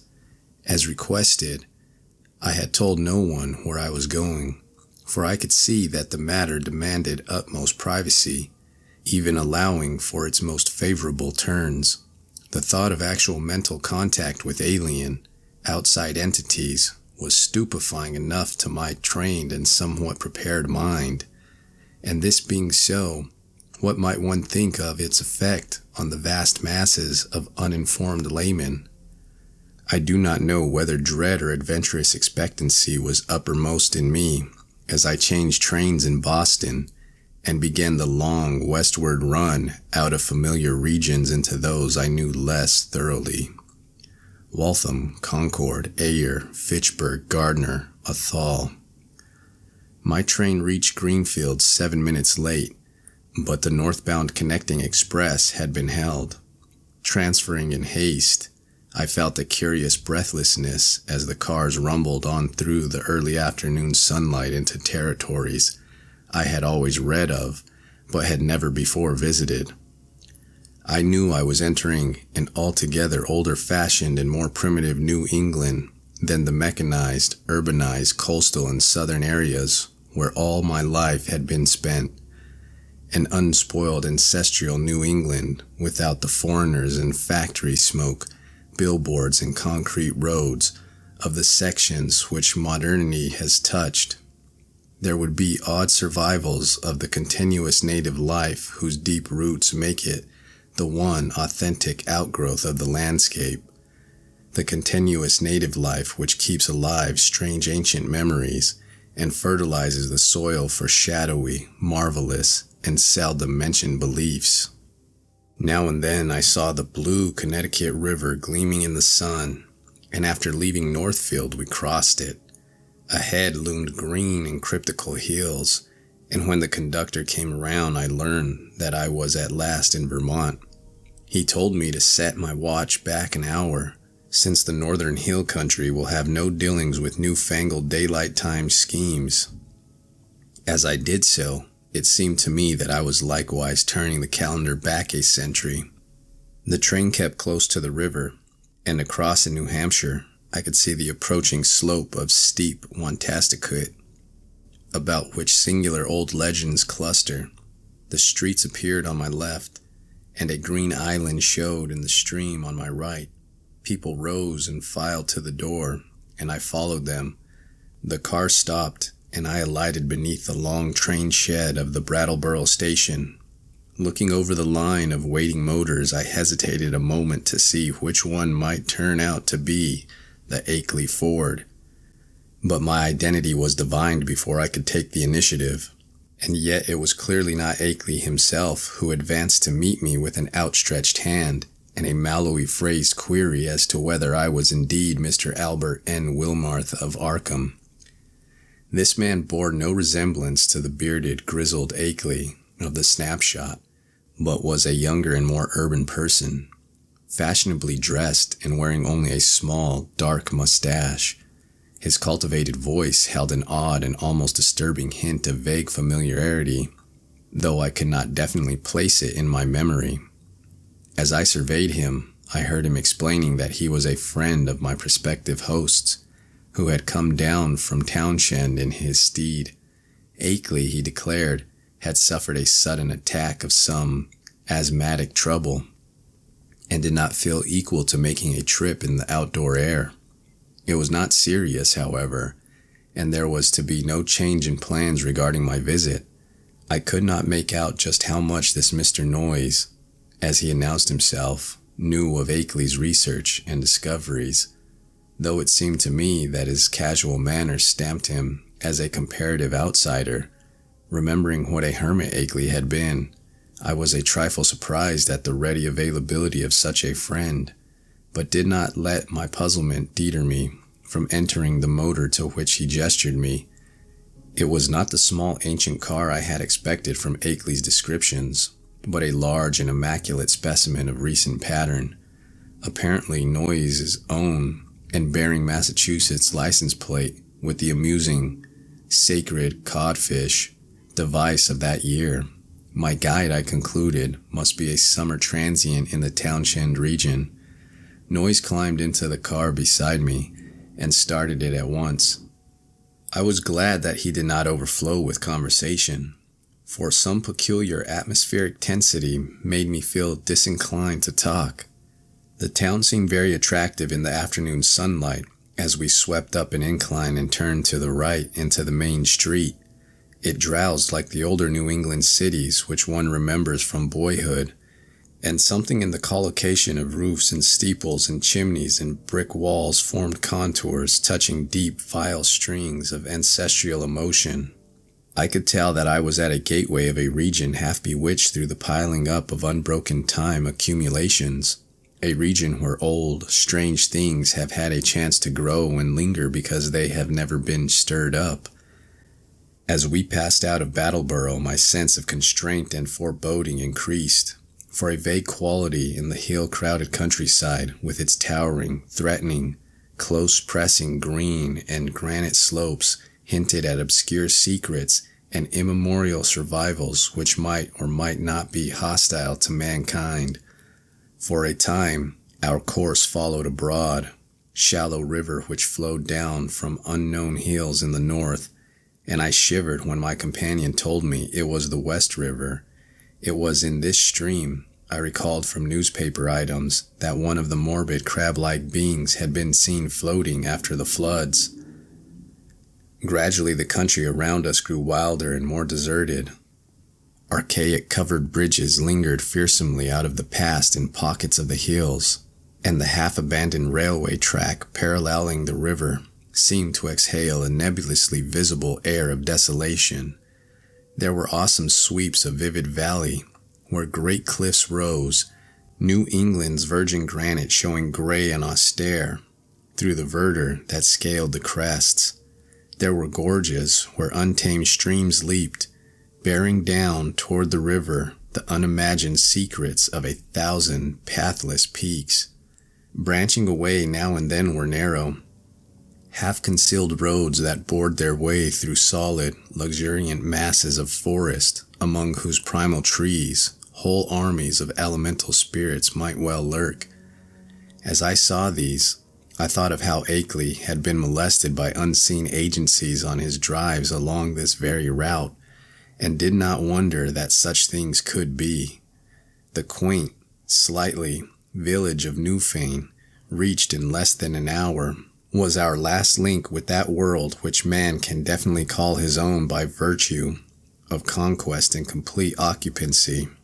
After that, we cast off all allegiance to immediate, tangible, and time-touched things, and entered a fantastic world of hushed unreality in which the narrow, ribbon-like road rose and fell and curved with an almost sentient and purposeful caprice amidst the tenantless green peaks and half-deserted valleys. Except for the sound of the motor and the faint stir of the few lonely farms we passed at infrequent intervals, the only thing that reached my ears was the gurgling, insidious trickle of strange waters from numberless hidden fountains in the shadowy woods. The nearness and intimacy of the dwarfed, domed hills now became veritably breathtaking. Their steepness and abruptness were even greater than I had imagined from hearsay, and suggested nothing in common with the prosaic objective world we know. The dense, unvisited woods on those inaccessible slopes seemed to harbor alien and incredible things, and I felt that the very outline of the hills themselves held some strange and aeon-forgotten meaning, as if they were vast hieroglyphs left by a rumored titanic race whose glories live only in rare, deep dreams. All the legends of the past, and all the stupefying imputations of Henry Akeley's letters and exhibits, welled up in my memory to heighten the atmosphere of tension and growing menace. The purpose of my visit, and the frightful abnormalities it postulated struck me all at once with a chill sensation that nearly overbalanced my ardor for strange delvings. My guide must have noticed my disturbed attitude, for as the road grew wilder and more irregular, our motions slower and more jolting, his occasional pleasant comments expanded into a steadier flow of discourse. He spoke of the beauty and weirdness of the country, and revealed some acquaintance with the folklore studies of my prospective host. From his polite questions, it was obvious that he knew I had come for a scientific purpose, and that I was bringing data of some importance. But he gave no sign of appreciating the depth and awfulness of the knowledge which Akeley had finally reached. His manner was so cheerful, normal, and urbane that his remarks ought to have calmed and reassured me. But oddly enough, I felt only the more disturbed as we bumped and veered onward into the unknown wilderness of hills and woods.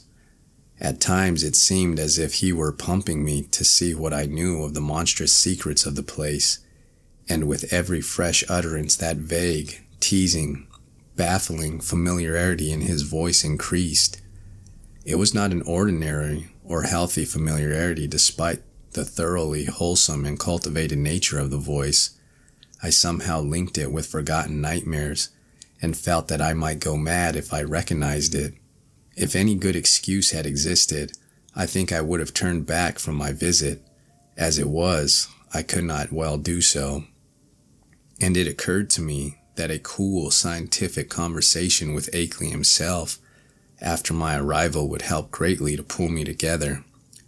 Besides, there was a strangely calming element of cosmic beauty in the hypnotic landscape through which we climbed and plunged fantastically. Time had lost itself in the labyrinths behind, and around us stretched only the flowering waves of fairy and the recaptured loveliness of vanished centuries.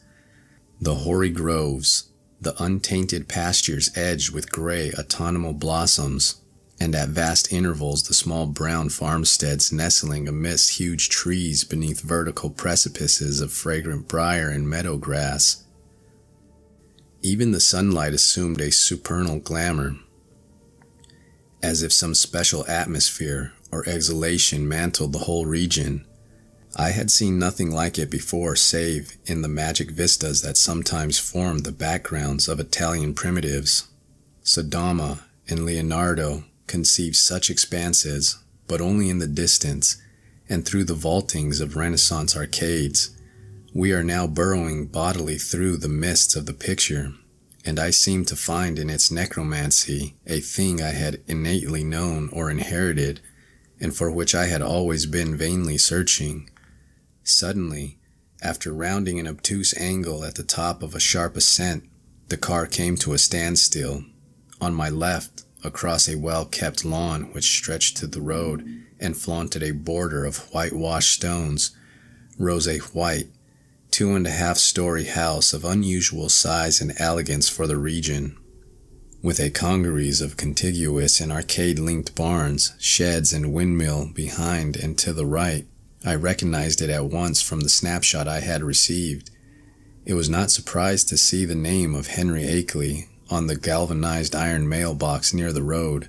For some distance back of the house, a level stretch of marshy and sparsely wooded land extended, beyond which soared a steep, thickly forested hillside, ending in a jagged, leafy crest.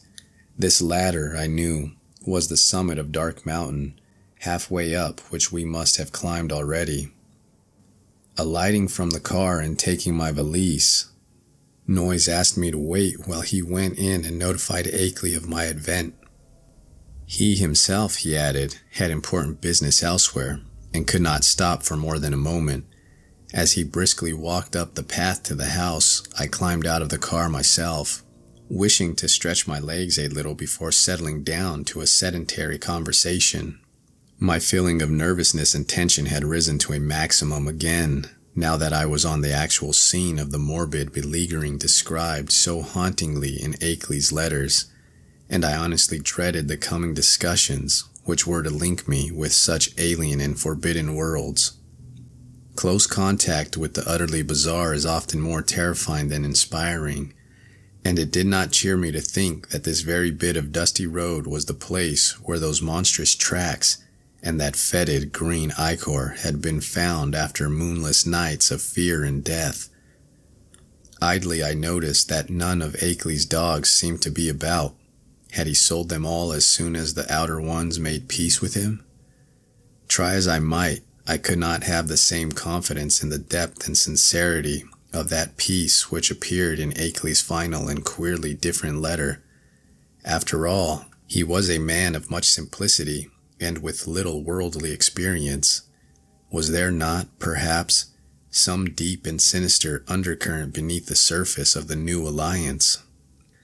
Led by my thoughts, my eyes turned downward to the powdery road surface, which held such hideous testimonies.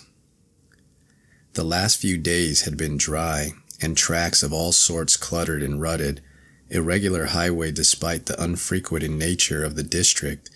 With a vague curiosity, I began to trace the outline of some of the heterogeneous impressions, trying meanwhile to curb the flights of macabre fancy which the place and its memory suggested. There was something menacing and uncomfortable in the funeral stillness, in the muffled, subtle trickle of distant brooks, and in the crowding green peaks and black wooded precipices that choked the narrow horizon. And then an image shot into my consciousness which made those vague menaces and fights of fancy seem mild and insignificant indeed. I have said that I was scanning the miscellaneous prints in the road with a kind of idle curiosity, but all at once that curiosity was shockingly snuffed out by a sudden and paralyzing gust of active terror. For though the dust tracks were in general confused and overlapping, and unlikely to arrest any casual gaze, my restless vision had caught certain details near the spot where the path to the house joined the highway, and had recognized beyond doubt or hope the frightful significance of those details. It was not for nothing, alas, that I had pored for hours over the Kodak views of the outer ones, claw prints, which Akeley had sent. Too well did I know the marks of those loathsome nippers, and that hint of ambiguous direction which stamped the horrors as no creatures of this planet. No chance had been left for me for merciful mistake. Here indeed, in objective form before my own eyes, and surely made not many hours ago, were at least 3 marks which stood out blasphemously among the surprising plethora of blurred footprints leading to and from the Akeley farmhouse. They were the hellish tracks of the living fungi from Yuggoth. I pulled myself together in time to stifle a scream. After all, what more was there than I might have expected, assuming that I had really believed Akeley's letters? He had spoken of making peace with the things. Why then was it strange that some of them had visited his house? But the terror was stronger than the reassurance. Could any man be expected to look unmoved for the first time upon the claw marks of animate beings from outer depths of space? Just then I saw a noise emerge from the door and approach with a brisk step. I must, I reflected, keep command of myself, for the chances were this genial friend knew nothing of Akeley's profoundest and most stupendous probings into the forbidden. Akeley, Noyes hastened to inform me, was glad and ready to see me, although his sudden attack of asthma would prevent him from being a very competent host for a day or two. These spells hit him hard when they came, and were always accompanied by a deliberating fever and general weakness. He never was good for much while they lasted, had to talk in a whisper, and was very clumsy and feeble in getting about. His feet and ankles swelled too, so that he had to bandage them like a gouty old beef-eater. Today he was in rather bad shape, so that I would have to attend very largely to my own needs. But he was none the less eager for conversation. I would find him in the study at the top of the front hall, the room where the blinds were shut. He had to keep the sunlight out when he was ill, for his eyes were very sensitive. As Noyes bade me adieu and rode off northward in his car, I began to walk slowly toward the house. The door had been left ajar for me, but before approaching and entering, I cast a searching glance around the whole place, trying to decide what had struck me as so intangibly queer about it. The barns and sheds looked trimly prosaic enough, and I noticed Akeley's battered Ford in its capacious unguarded shelter. Then the secret of the queerness reached me. It was the total silence. Ordinarily, a farm is at least moderately murmurous from its various kinds of livestock, but here all signs of life were missing. What of the hens and the hogs? The cows, of which Akeley had said he possessed several, might conceivably be out to pasture, and the dogs might possibly have been sold, but the absence of any trace of cackling or grunting was truly singular. I did not pause long on the path, but resolutely entered the open house door and closed it behind me. It had cost me a distinct psychological effort to do so. And now that I was shut inside, I had a momentary longing for a precipitate receipt. Not that the place was in the least sinister in visual suggestion. On the contrary, I thought the graceful late colonial hallway very tasteful and wholesome, and admired the evident breeding of the man who had furnished it. What made me wish to flee was something very attenuated and indefinable. Perhaps it was a certain odd odor which I thought I noticed, though I well knew how common musty odors are in even the best of ancient farmhouses. Part 7. Refusing to let these cloudy qualms overmaster me, I recalled Noyce's instructions and pushed open the 6-paneled, brass-latched white door on my left. The room beyond was darkened, as I had known before, and as I entered, I noticed that the queer odor was stronger there. There likewise appeared to be some faint, half-imaginary rhythm or vibration in the air. For a moment, the closed blinds allowed me to see very little, but then a kind of apologetic hacking or whispering sound drew my attention to a great easy chair in the farther, darker corner of the room. Within its shadowy depths, I saw the white blur of a man's face and hands, and in a moment I had crossed to greet the figure, who had tried to speak. Dim though the light was, I perceived that this was indeed my host. I had studied the Kodak picture repeatedly, and there could be no mistake about this firm, weather-beaten face with the cropped, grizzled beard. But as I looked again, my recognition was mixed with sadness and anxiety, for certainly this face was that of a very sick man. I felt that there must be something more than asthma behind that strained, rigid, immobile expression and unwinking glassy stare, and realized how terribly the strain of his frightful experiences must have told on him. Was it not enough to break any human being, even a younger man, this intrepid delver into the forbidden? The strange and sudden relief, I feared, had come too late to save him from something like a general breakdown. There was a touch of the pitiful in the limp, lifeless way his lean hands rested in his lap. He had on a loose dressing gown and was swathed around the head and high around the neck with a vivid yellow scarf or hood. And then I saw that he was trying to talk in the same hacking whisper with which he had greeted me. It was a hard whisper to catch at first, since the gray mustache concealed all movements of the lip, and something in its timbre disturbed me greatly. But by concentrating my attention, I could soon make out its purport surprisingly well. The accent was by no means a rustic one, and the language was even more polished than correspondence had led me to expect. "Mr. Wilmarth, I presume. You must pardon my not rising. I am quite ill, as Mr. Noyes must have told you, but I could not resist having you come just the same. You know what I wrote in my last letter. There's so much to tell you tomorrow when I shall feel better. I can't say how glad I am to see you in person after all our many letters. You have the file with you, of course, and the Kodak prints and record. Noyes put your valise in the hall. I suppose you saw it. For tonight, I fear you'll have to wait on yourself to a great extent.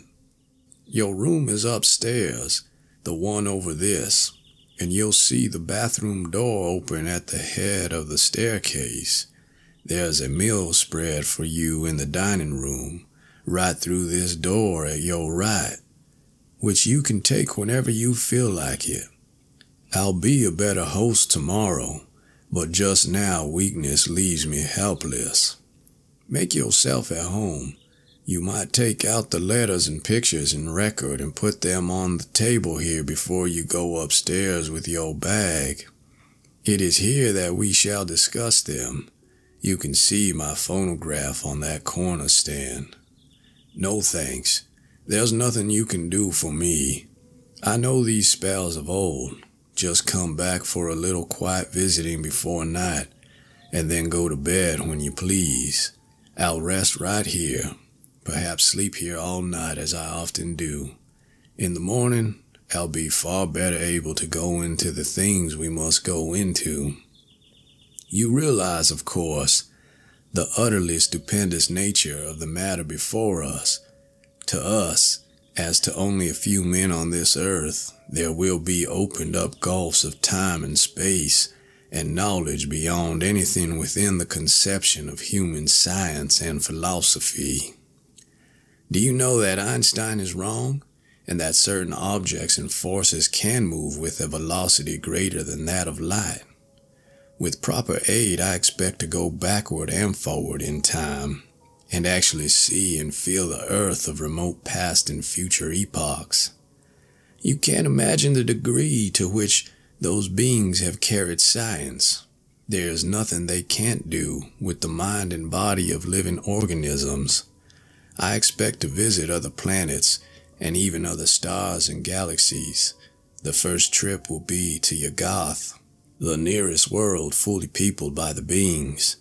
It is a strange dark orb at the very rim of our solar system, unknown to earthly astronomers as yet, but I must have written you about this at the proper time. You know, the beings there will direct thought currents toward us and cause it to be discovered, or perhaps let one of their human allies give the scientists a hint. There are mighty cities on Yuggoth, great tiers of terraced towers built of black stone like the specimen I tried to send you, that came from Yuggoth. The sun shines there no brighter than a star, but the beings need no light. They have other, subtler senses, and put no windows in their great houses and temples. Light even hurts and hampers and confuses them, for it does not exist at all in the black cosmos outside time and space, where they came from originally. To visit Yuggoth would drive any weak man mad, yet I am going there. The black rivers of pitch and flow under those mysterious cyclopean bridges, things built by some elder race extinct and forgotten before the beings came to Yuggoth from the ultimate voids, ought to be enough to make any man a Dante or Poe if he can keep sane long enough to tell what he has seen. But remember, that dark world of fungoid gardens and windowless cities isn't really terrible. It is only to us that it would seem so. Probably this world seemed just as terrible to the beings when they first explored it in the primal age. You know they were here long before the fabulous epoch of Cthulhu was over, and remember all about sunken R'lyeh when it was above the waters. They've been inside the earth too. There are openings which human beings know nothing of, some of them in these very Vermont hills, and great worlds of unknown life down there, blue Lytton, Canyon, red Lytton, Yoth, and black, lightless, Nakai. It's from Nakai that frightful Sathagu came. You know, the amorphous, toad-like god creature mentioned in the narcotic manuscripts and the Necronomicon and the Camarillon myth cycle preserved by the Atlantean high priest Clarkash Tan. But we will talk of all this later on. It must be 4 or 5 o'clock by this time. Better bring the stuff from your bag, take a bite, and then come back for a comfortable chat. Very slowly, I turned and began to obey my host, fetching my valise, extracting and depositing the desired articles, and finally ascending to the room designated as mine. With the memory of the roadside claw print fresh in my mind, Akeley's whispered paragraphs had affected me queerly, and the hints of familiarity with this unknown world of fungus life, forbidden Yagath, made my flesh creep more than I cared to own. I was tremendously sorry about Akeley's illness, but had to confess that his hoarse whisper had a hateful as well as pitiful quality. If only he wouldn't gloat so about Yagath and its black secrets. My room proved a very pleasant and well-furnished one, devoid alike of the musty odor and disturbing sense of vibration. And after leaving my valise there, I descended again to greet Akeley and take the lunch he had set out for me. The dining room was just beyond the study, and I saw that a kitchen eel extended still farther in the same direction. On the dining table, an ample array of sandwiches, cake, and cheese awaited me, and a thermos bottle beside a cup and saucer testified that hot coffee had not been forgotten. After a well-relished meal, I poured myself a liberal cup of coffee, but found that the culinary standard had suffered a lapse in this one detail. My first spoonful revealed a faintly unpleasant, acrid taste, so that I did not take more. Throughout the lunch, I thought of Akeley, sitting silently in the great chair in the darkened next room. Once I went in to beg him to share the repast, but he whispered that he could not eat nothing as yet. Later on, just before he slept, he would take some malted milk, all he ought to have that day.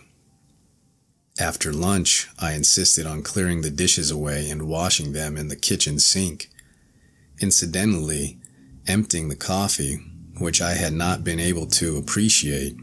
Then returning to the darkened study, I drew up a chair near my host's corner and prepared for such conversation as he might feel inclined to conduct. The letters, pictures, and record were still on the large center table, but for the nonce, we did not have to draw upon them.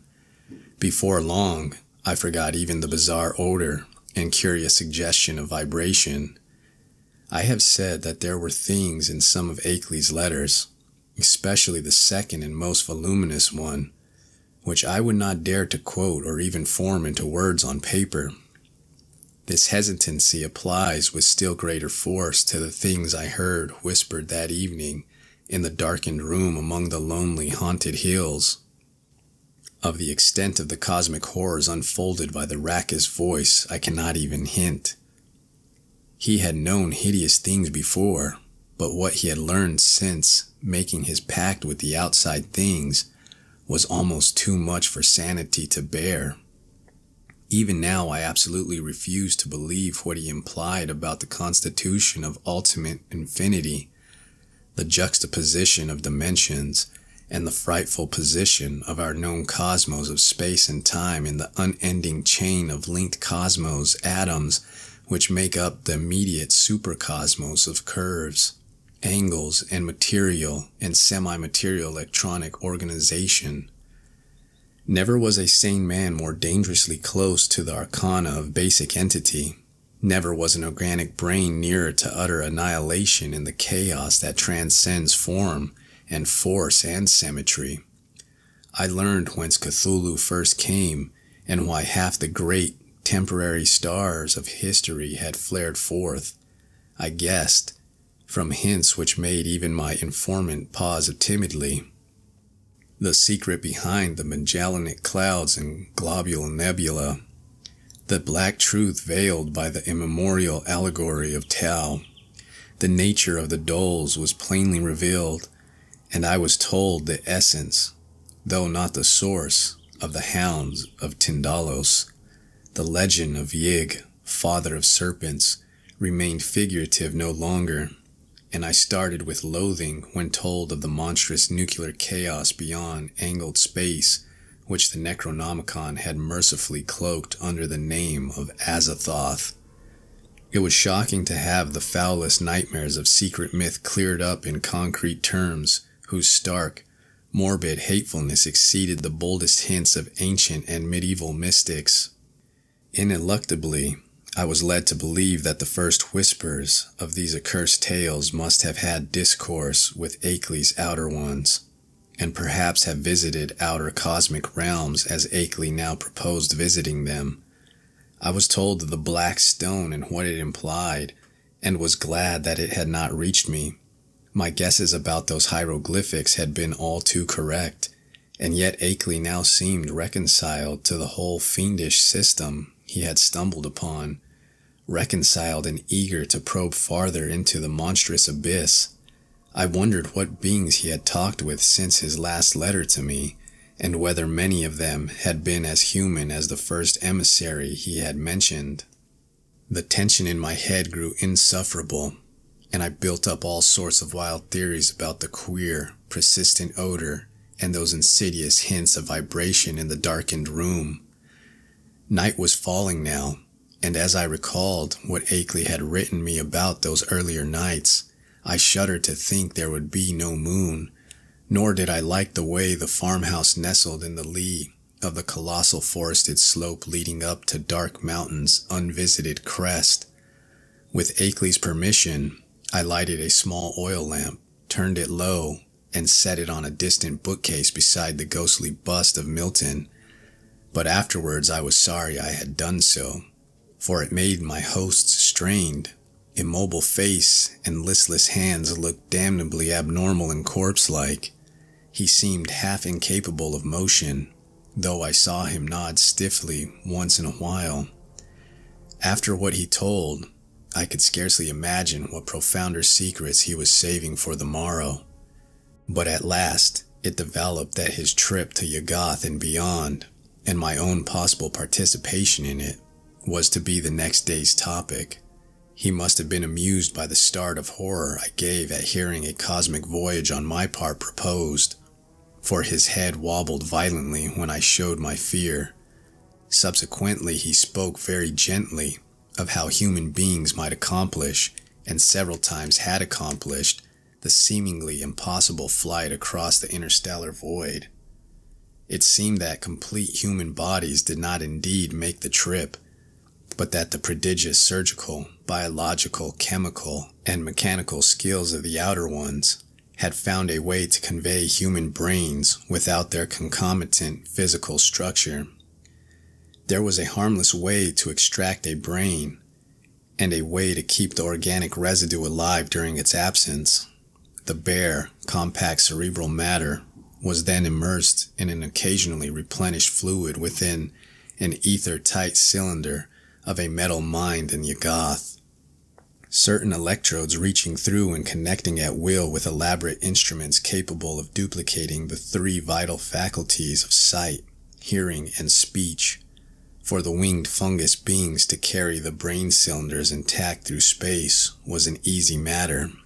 Then on every planet covered by their civilization, they would find plenty of adjustable faculty instruments capable of being connected with the encased brains, so that after a little fittering, these traveling intelligences could be given a full sensory and articulate life, albeit a bodiless and mechanical one, at each stage of their journeying through and beyond the space-time continuum. It was as simple as carrying a phonograph record about and playing it whenever a phonograph of the corresponding make exists. Of its success, there could be no question. Akeley was not afraid, had it not been brilliantly accomplished again and again. For the first time, one of the inert, wasted hands raised itself and pointed stiffly to a high shelf on the farther side of the room. There, in a neat row, stood more than a dozen cylinders of a metal I had never seen before. Cylinders about a foot high and somewhat less in diameter, with 3 curious sockets set an isosceles triangle over the front convex surface of each. One of them was linked at 2 of the sockets to a pair of singular-looking machines that stood in the background. Of their purport, I did not need to be told, and as I shivered, as with ague, then I saw the hand point to a much nearer corner, where some intricate instruments, with attached cords and plugs, several of them, much like the 2 devices on the shelf behind the cylinders, were huddled together. "There are 4 kinds of instruments here, Wilmarth," whispered the voice. "4 kinds, 3 faculties each, makes 12 pieces in all. You see, there are 4 different sorts of beings presented in those cylinders up there. 3 humans, 6 fungoid beings who can't navigate space corporeally, 2 beings from Neptune. God, if you could see the body this type has on its own planet. And the rest entities from the central caverns of an especially interesting dark star beyond the galaxy. In the principal outpost inside Round Hill, you'll now and then find more cylinders and machines. Cylinders of extra-cosmic brains with different senses from any we know. Allies and explorers from the uttermost outside. And special machines for giving them impressions and expressions in the several ways suited at once to them and to the comprehensions of different types of listeners. Round Hill, like most of the being's main outposts all through the various universes, is a very cosmopolitan place. Of course, only the more common types have been lent to me for experiment. Here, take the 3 machines I point to and set them on the table. That tall one with the 2 glass lenses in front, then the box with the vacuum tubes and sounding board, and now the one with the metal disc on top. Now for the cylinder with the label B67 pasted on it. Just stand in that Windsor chair to reach the shelf. Heavy? Never mind. Be sure of the number B67. Don't bother that fresh. Shiny cylinder join the 2 testing instruments. The one with my name on it, set B67 on the table near where you've put the machines, and see that the dial switch on the 3 machines is jammed over to the extreme left. Now connect the cord of the lens machine with the upper socket on the cylinder. There. Join the tube machine to the lower left hand socket, and the disc apparatus to the outer socket. Now move all the dial switches on the machines over to the extreme right. First the lens one, then the disc one, and then the tube one. That's right. I might as well tell you that this is a human being. Just like any of us, I'll give you a taste of some of the others tomorrow. To this day, I do not know why I obeyed those whispers so slavishly, or whether I thought Akeley was mad or sane. After what had gone before, I ought to have been prepared for anything. But this mechanical mummery seemed so like the typical vagaries of crazed inventors and scientists that it struck a chord of doubt, which even the preceding discourse had not excited. What the whisperer implied was beyond all human belief, yet were not the other things still farther beyond and less preposterous only because of their remoteness from tangible concrete proof?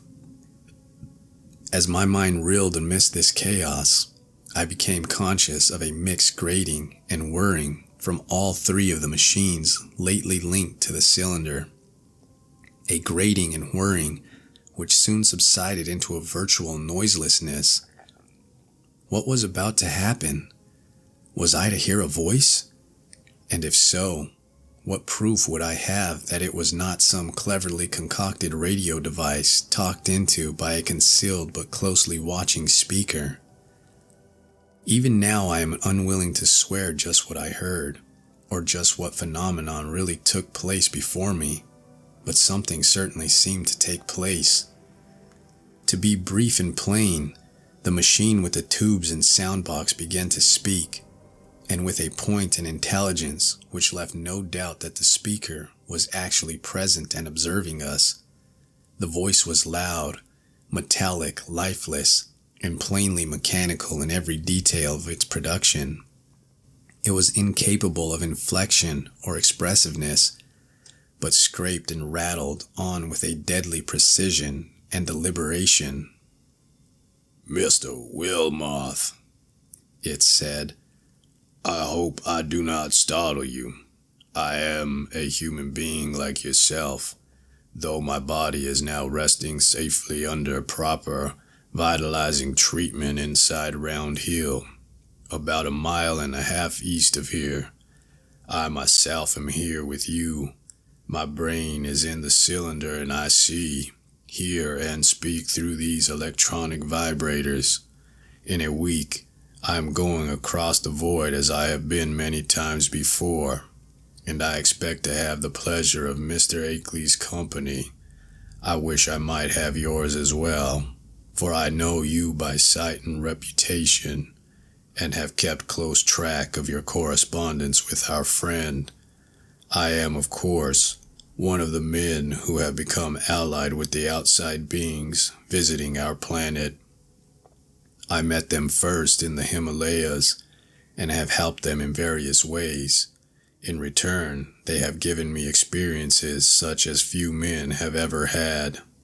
Do you realize what it means when I say I have been on 37 different celestial bodies, planets, dark stars, and less definable objects, including 8 outside our galaxy and 2 outside the curved cosmos of space and time?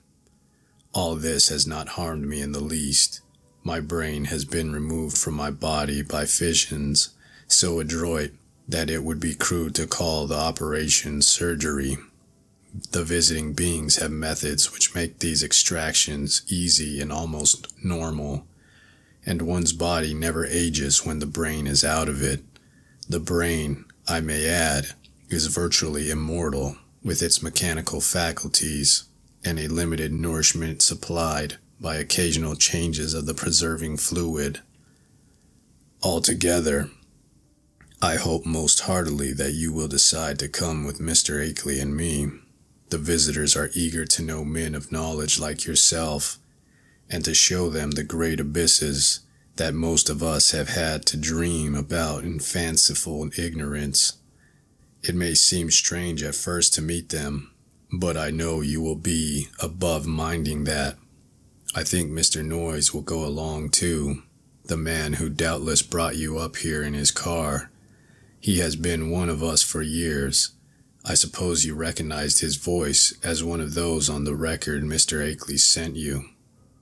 At my violent start, the speaker paused a moment before concluding. "So, Mr. Wilmarth, I will leave the matter to you, merely adding that a man with your love of strangeness and folklore ought never to miss such a chance at this. There is nothing to fear.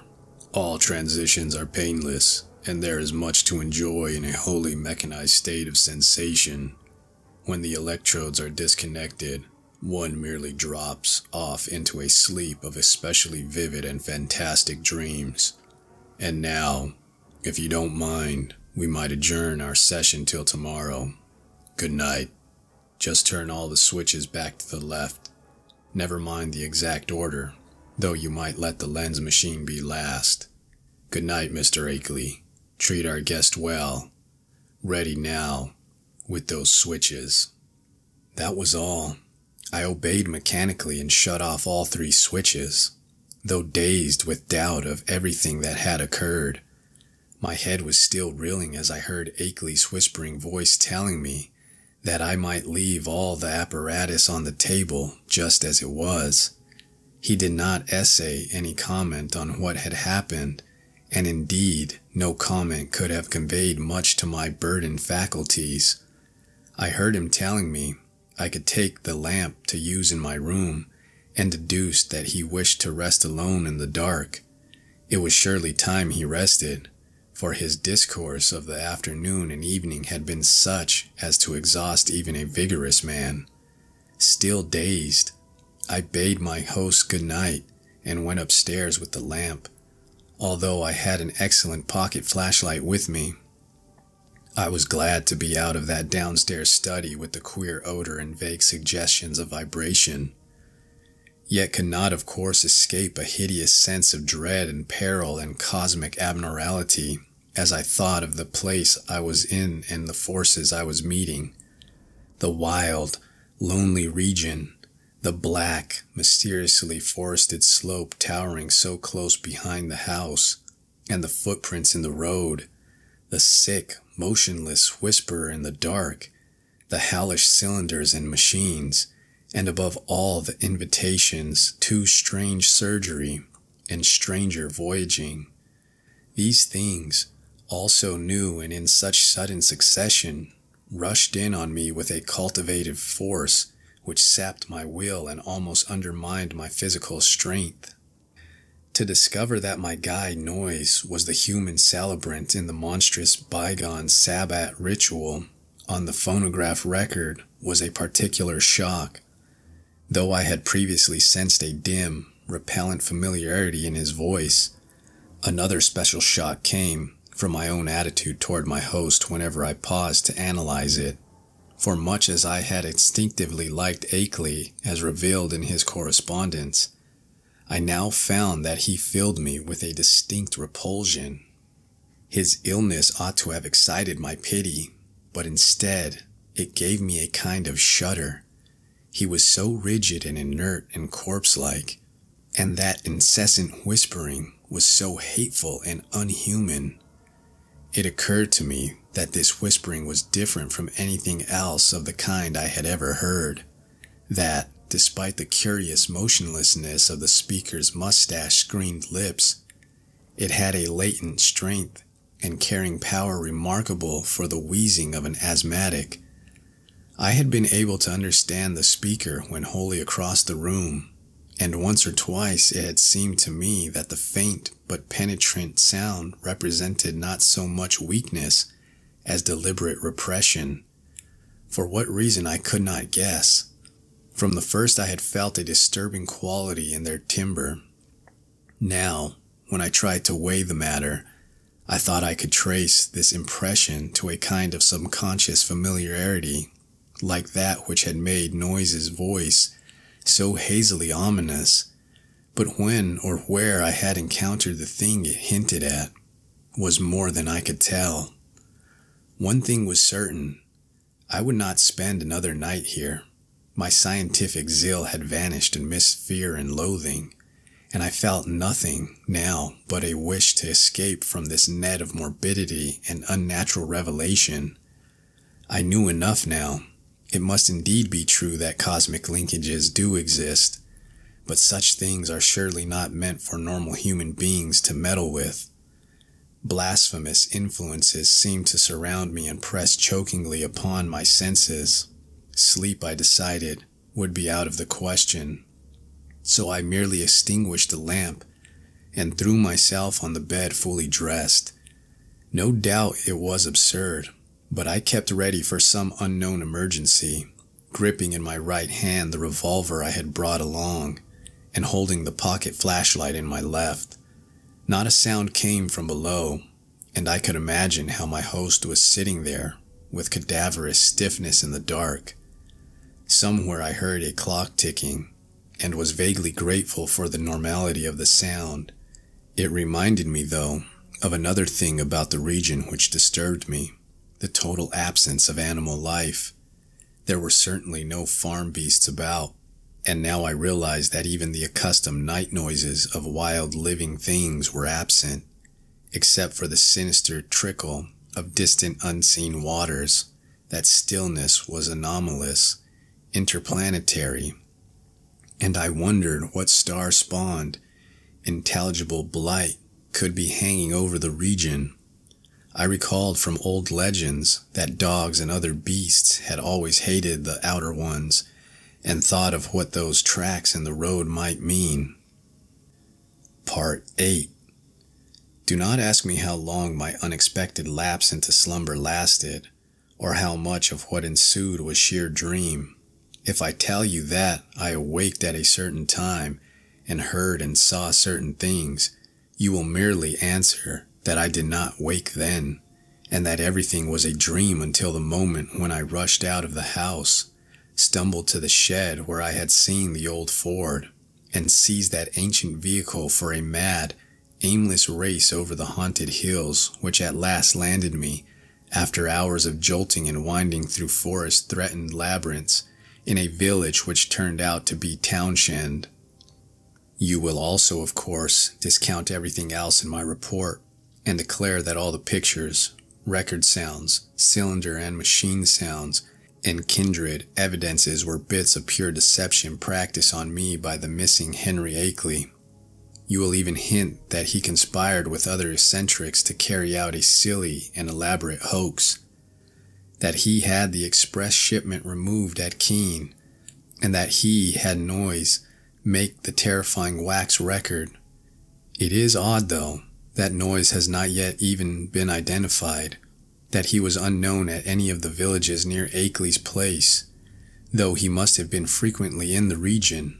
I wish I had stopped to memorize the license number of his car, or perhaps it is better after all that I did not, for I, despite all you can say, and despite all I sometimes try to say to myself, know that loathsome outside influences must be lurking there in the half-unknown hills, and that those influences have spies and emissaries of the world of men.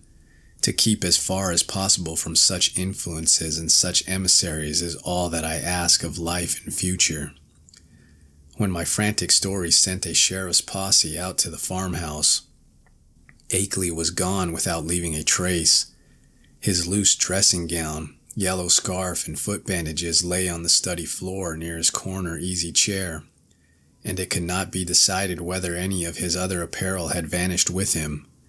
The dogs and livestock were indeed missing, and there were some curious bullet holes both on the house's exterior and on some of the walls within. But beyond this, nothing unusual could be detected. No cylinders or machines, none of the evidences I had brought in my valise, no queer odor or vibration sense, no footprints in the road, and none of the problematical things I glimpsed at the very last. I stayed a week in Brattleboro after my escape, making inquiries among people of every kind who had known Akeley, and the results convinced me that the matter is no figment of dream or delusion. Akeley's queer purchases of dogs and ammunition and chemicals, and the cutting of his telephone wires, are matters of record, while all who knew him, including his son in California, concede that his occasional remarks on strange studies had a certain consistency. Solid citizens believe he was mad, and unhesitatingly pronounce all reported evidences mere hoaxes devised with insane cunning and perhaps abetted by eccentric associates.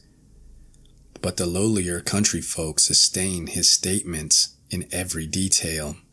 He had showed some of the rustics his photographs and black stone, and had played the hideous record for them, and they all said the footprints and buzzing voices were like those described in ancestral legends.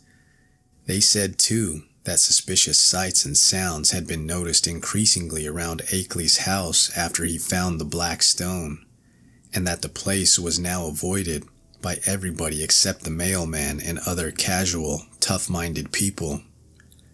Dark Mountain and Round Hill were both notoriously haunted spots, and I could find no one who had ever closely explored either. Occasionally, disappearances of natives throughout the district's history were well attested, and these now include the semi-vagabond Walter Brown, whom Akeley's letters had mentioned. I even came upon one farmer who thought he had personally glimpsed one of the queer bodies at flood time in the swollen West River, but his tale was too confused to be really valuable. When I left Brattleboro, I resolved never to go back to Vermont, and I feel quite certain I shall keep my resolution. Those wild hills are surely the outpost of a frightful cosmic race. as I doubt all the less since reading that a new ninth planet has been glimpsed beyond Neptune, just as those influences had said it would be glimpsed. Astronomers, with a hideous appropriateness they little suspect, have named this thing Pluto. I feel beyond question that it is nothing less than Narrated, Yuggoth, and I shiver when I try to figure out the real reason why its monstrous denizens wish it to be known in this way at this especial time. I vainly try to assure myself that these demonic creatures are not gradually leading up to some new policy hurtful to the earth and its normal inhabitants, but I still have to tell of the ending of that terrible night in the farmhouse. As I have said, I did finally drop into a troubled doze, a doze filled with bits of dream, which involved monstrous landscape glimpses. Just what awakened me, I cannot yet say, but that I did indeed awake at this given point I feel very certain. My first confused impression was of stealthily creaking floorboards in the hall outside my door, and of a clumsy, muffled fumbling at the latch. This, however, ceased almost at once, so that my really clear impressions began with the voices heard from the study below. There seemed to be several speakers, and I judged that they were controversially engaged. By the time I had listened a few seconds, I was broad awake, for the nature of the voices was such as to make all thought of sleep ridiculous. The tones were curiously varied, and no one who had listened to that accursed phonograph record could harbor any doubts about the nature of at least two of them. Hideous though the idea was, I knew that I was under the same roof with nameless things from abysmal space. For those two voices were unmistakably the blasphemous buzzings which the outside beings used in their communication with men. The two were individually different in pitch, accent, and tempo, but they were both of the same damnable general kind. A third voice was indubitably that of a mechanical utterance machine, connected with one of the detached brains in the cylinders. There was as little doubt about that as about the buzzings, for the loud, metallic, lifeless voice of the previous evening, with its inflectionless, expressionless scraping and rattling, and its impersonal precision and deliberation, had been utterly unforgettable. For a time, I did not pause to question whether the intelligence behind the scraping was the identical one which had formerly talked to me, but shortly afterward I reflected that any brain would emit vocal sounds of the same quality if linked to the same mechanical speech producer, the only possible differences being in language, rhythm, speed, and pronunciation. To complete the eldritch colloquy, there were two actually human voices, one the crude speech of an unknown and evidently rustic man, and the other the suave Bostonian tones of my erstwhile guide Noise. As I tried to catch the words which the stoutly fashioned floor so bafflingly intercepted, I was also conscious of a great deal of stirring and scratching and shuffling in the room below, so that I could not escape the impression that it was full of living beings, many more than the few whose speech I could single out. The exact nature of this stirring is extremely hard to describe, for very few good bases of comparison exist. Objects seem now and then to move across the room like conscious entities, the sound of their footfalls having something about it like a loose, hard surface clattering, as of the contact of ill-coordinated surfaces of horn or hard rubber. It was, to use a more concrete but less accurate comparison, as if people with loose, splintery wooden shoes were shambling and rattling about on the polished board floor. On the nature and appearance of those responsible for the sounds, I did not care to speculate. Before long I saw that it would be impossible to distinguish any connected discourse. Isolated words, including the names of Akeley and myself, now and then floated up, especially when uttered by the mechanical speech producer, but their true significance was lost for want of continuous context. Today I refuse to form any definite deductions from them, and even their frightful effect on me was one of suggestion rather than of revelation. A terrible and abnormal conclave, I felt certain, was assembled below me, but for what shocking deliberations I could not tell. It was curious how this unquestioned sense of the malign and the blasphemous pervaded me despite Akeley's assurance of the outsider's friendliness. With patient listening, I began to distinguish clearly between voices. Even though I could not grasp much of what any of the voices said, I seemed to catch certain typical emotions behind some of the speakers. One of the buzzing voices, for example, held an unmistakable note of authority, whilst the mechanical voice, notwithstanding its artificial loudness and regularity, seemed to be in a position of subordination and pleading. Noises' tones exuded a kind of conciliatory atmosphere. The others I could make no attempt to interpret. I did not hear the familiar whisper of Akeley, but well knew that such a sound could never penetrate the solid floor of my room. I will try to set down some of the few disjointed words and other sounds I caught, labeling the speakers of the words as best I know how. It was from the speech machine that I first picked up a few recognizable phrases. The speech machine. Brought it on myself. Sent back the letters and the record. End on it. Taken in. Seeing and hearing. Damn you. Impersonal force. After all, fresh, shiny cylinder. Great God. First buzzing voice. Time we stopped. Small and human, Akeley brain, saying. Second buzzing voice. Nyarlathotep, Wilmarth, records and letters, cheap imposture. Noise.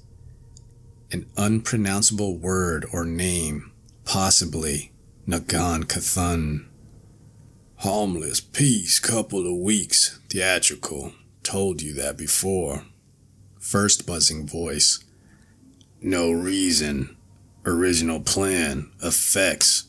Noise can watch. Round hill. Fresh cylinder. Noises car. Noises. Well, all yours. Down here. Rest. Place. Several voices at once in indistinguishable speech. Many footsteps, including the peculiar loose stirring or clattering. A curious sort of flapping sound. The sound of an automobile starting and receding. Silence. That is the substance of what my ears brought me as I lay rigid upon that strange upstairs bed in the haunted farmhouse among the demonic hills. Lay there fully dressed, with a revolver clenched in my right hand and a pocket flashlight gripped in my left.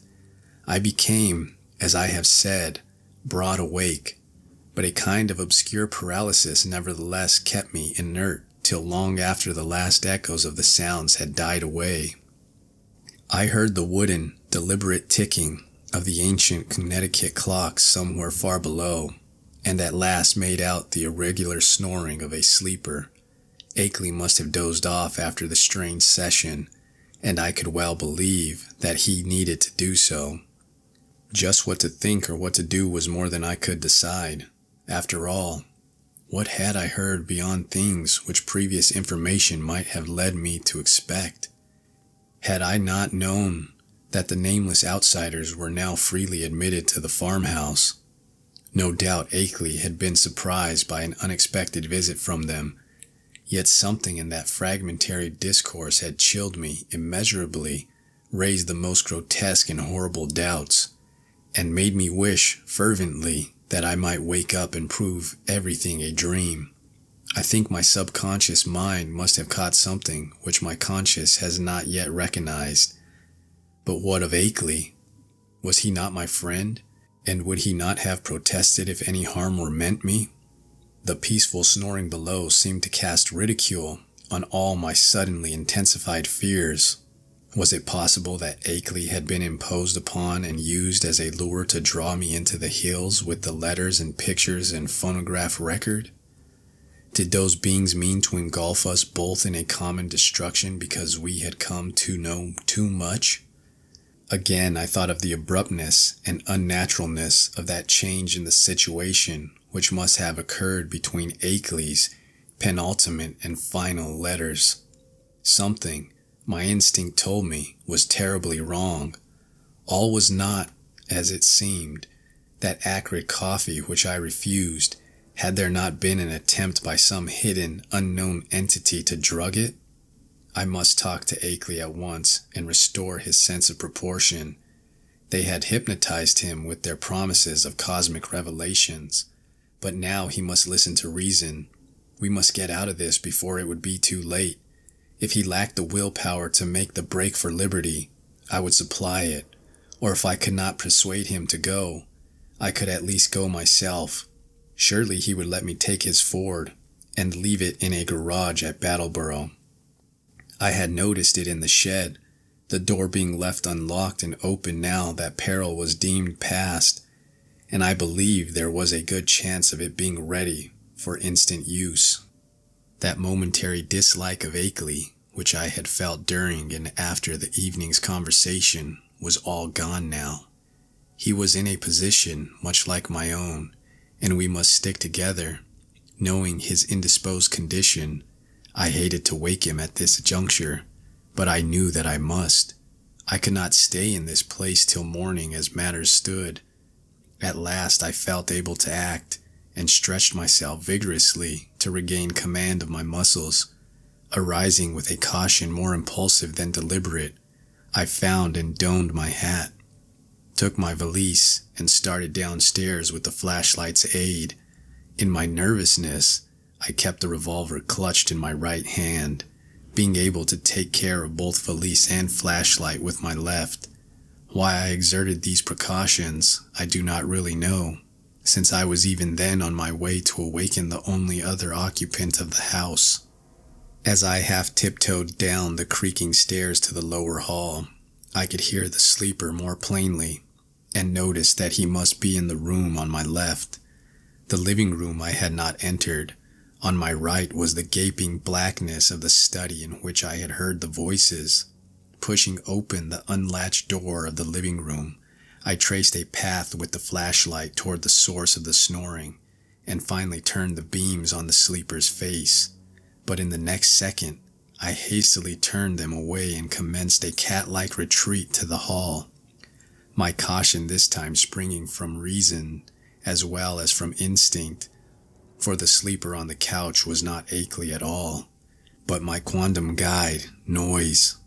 Just what the real situation was, I could not guess, but common sense told me that the safest thing was to find out as much as possible before arousing anybody. Regaining the hall, I silently closed and latched the living room door after me, thereby lessening the chances of awakening Noise. I now cautiously entered the dark study, where I expected to find Akeley, whether asleep or awake, in the great corner chair which was evidently his favorite resting place. As I advanced, the beams of my flashlight caught the great center table, revealing one of the hellish cylinders with sight and hearing machines attached, and with a speech machine standing close by, ready to be connected at any moment.